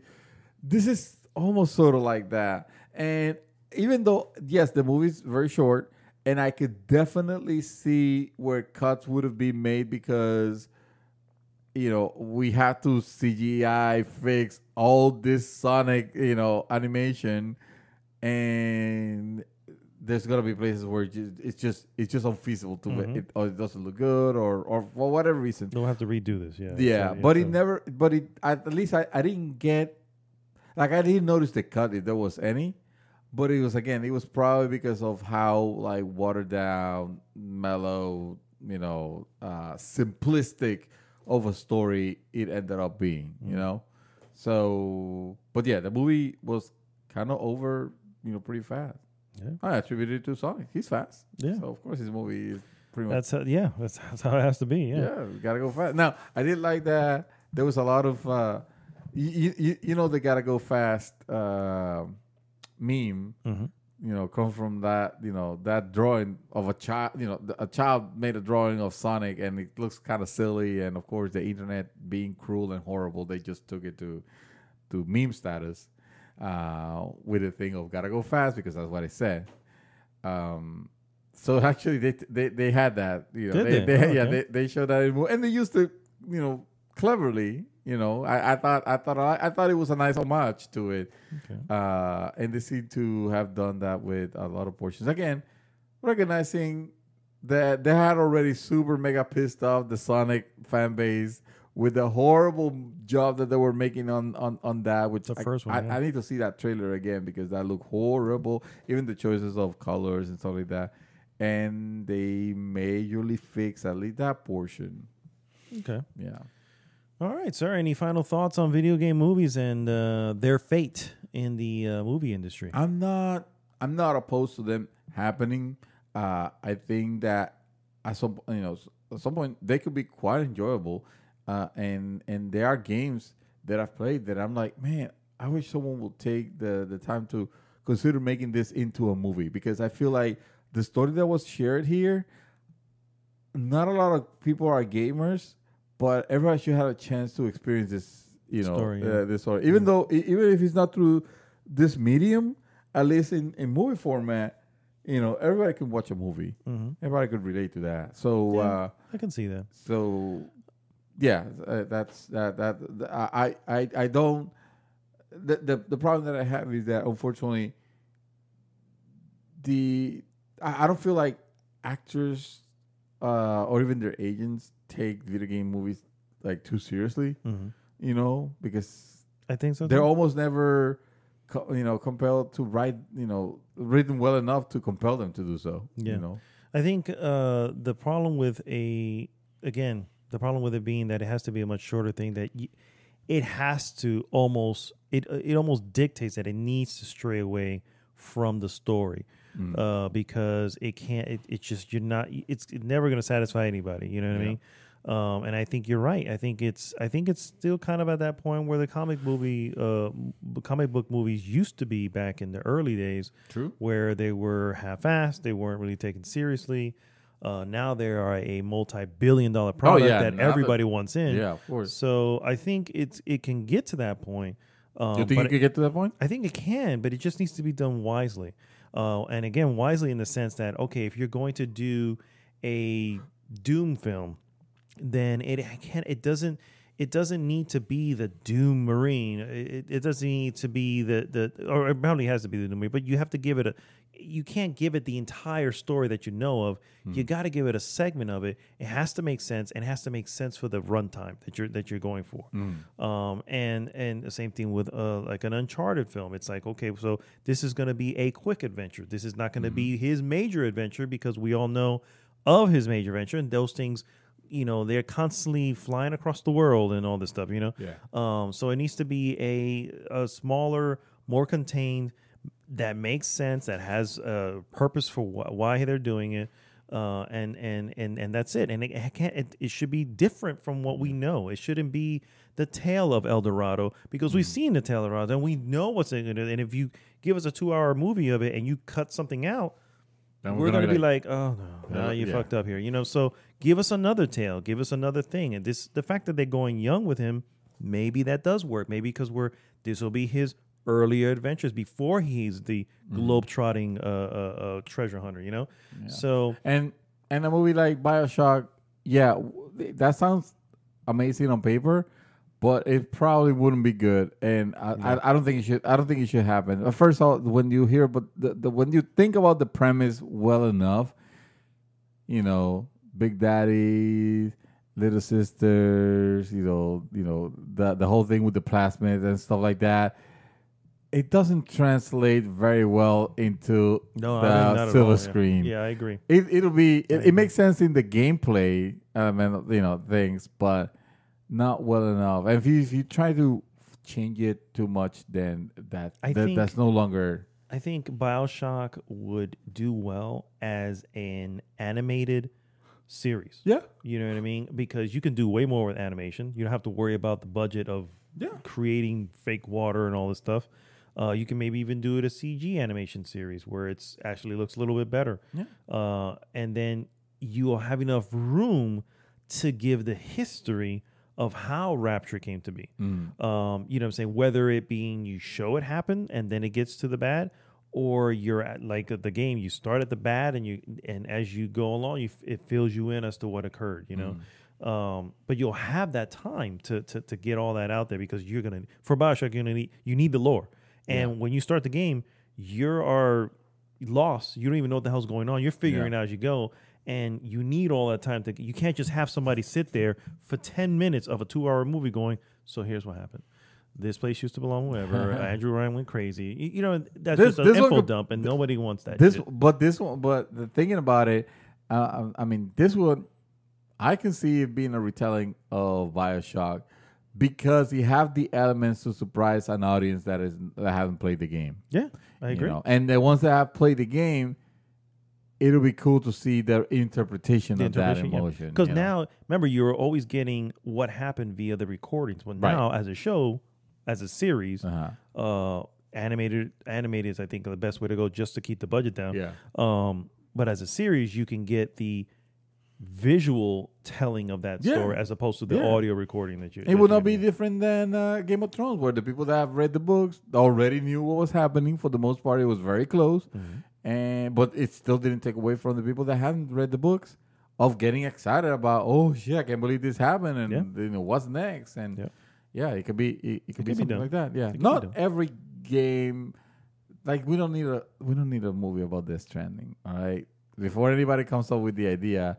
No, drop it. What makes that game good has nothing to do with the storyline. So it has more to do with the. And we didn't need a Need for Speed, but yet it happened. Oh my God, that did happen. That did happen with Jesse from Breaking Bad. Yeah, those things are not like again. Not every franchise requires a movie. It has to have. You say that, but you're going to see a Rocket League movie. It's going to happen. I was thinking of that before I said Need for Speed. I was thinking of Rocket League, a Rocket League movie. Get out of my I was going to say that.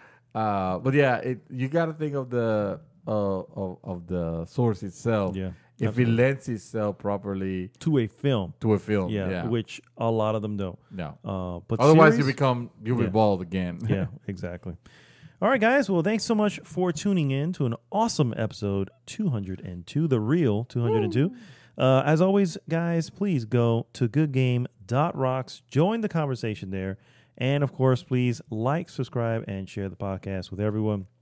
This is Mad Dog signing off for this week. Mr. Santos, take us home. Hey, Mad Dog. Yes, sir. You want to play some Division 2? I kind of do. But I can't do it tonight. So. However, I do believe that Mr. Chaos is off tomorrow night. Oh! And it's a Saturday night. And if I can get a lot of stuff I need to get out of the way early. All right, so hold on. Let me clear my schedule. Okay. Date with wife. I'm going to have to cancel that. Actually, I have a date with my wife. But we can come back a little because I got to go. Well, anyway, that has nothing to do with the podcast. But anyway, the point is, we'll see. We'll see what we can do. Right. I think we have some time. All right, guys, we'll see you next week.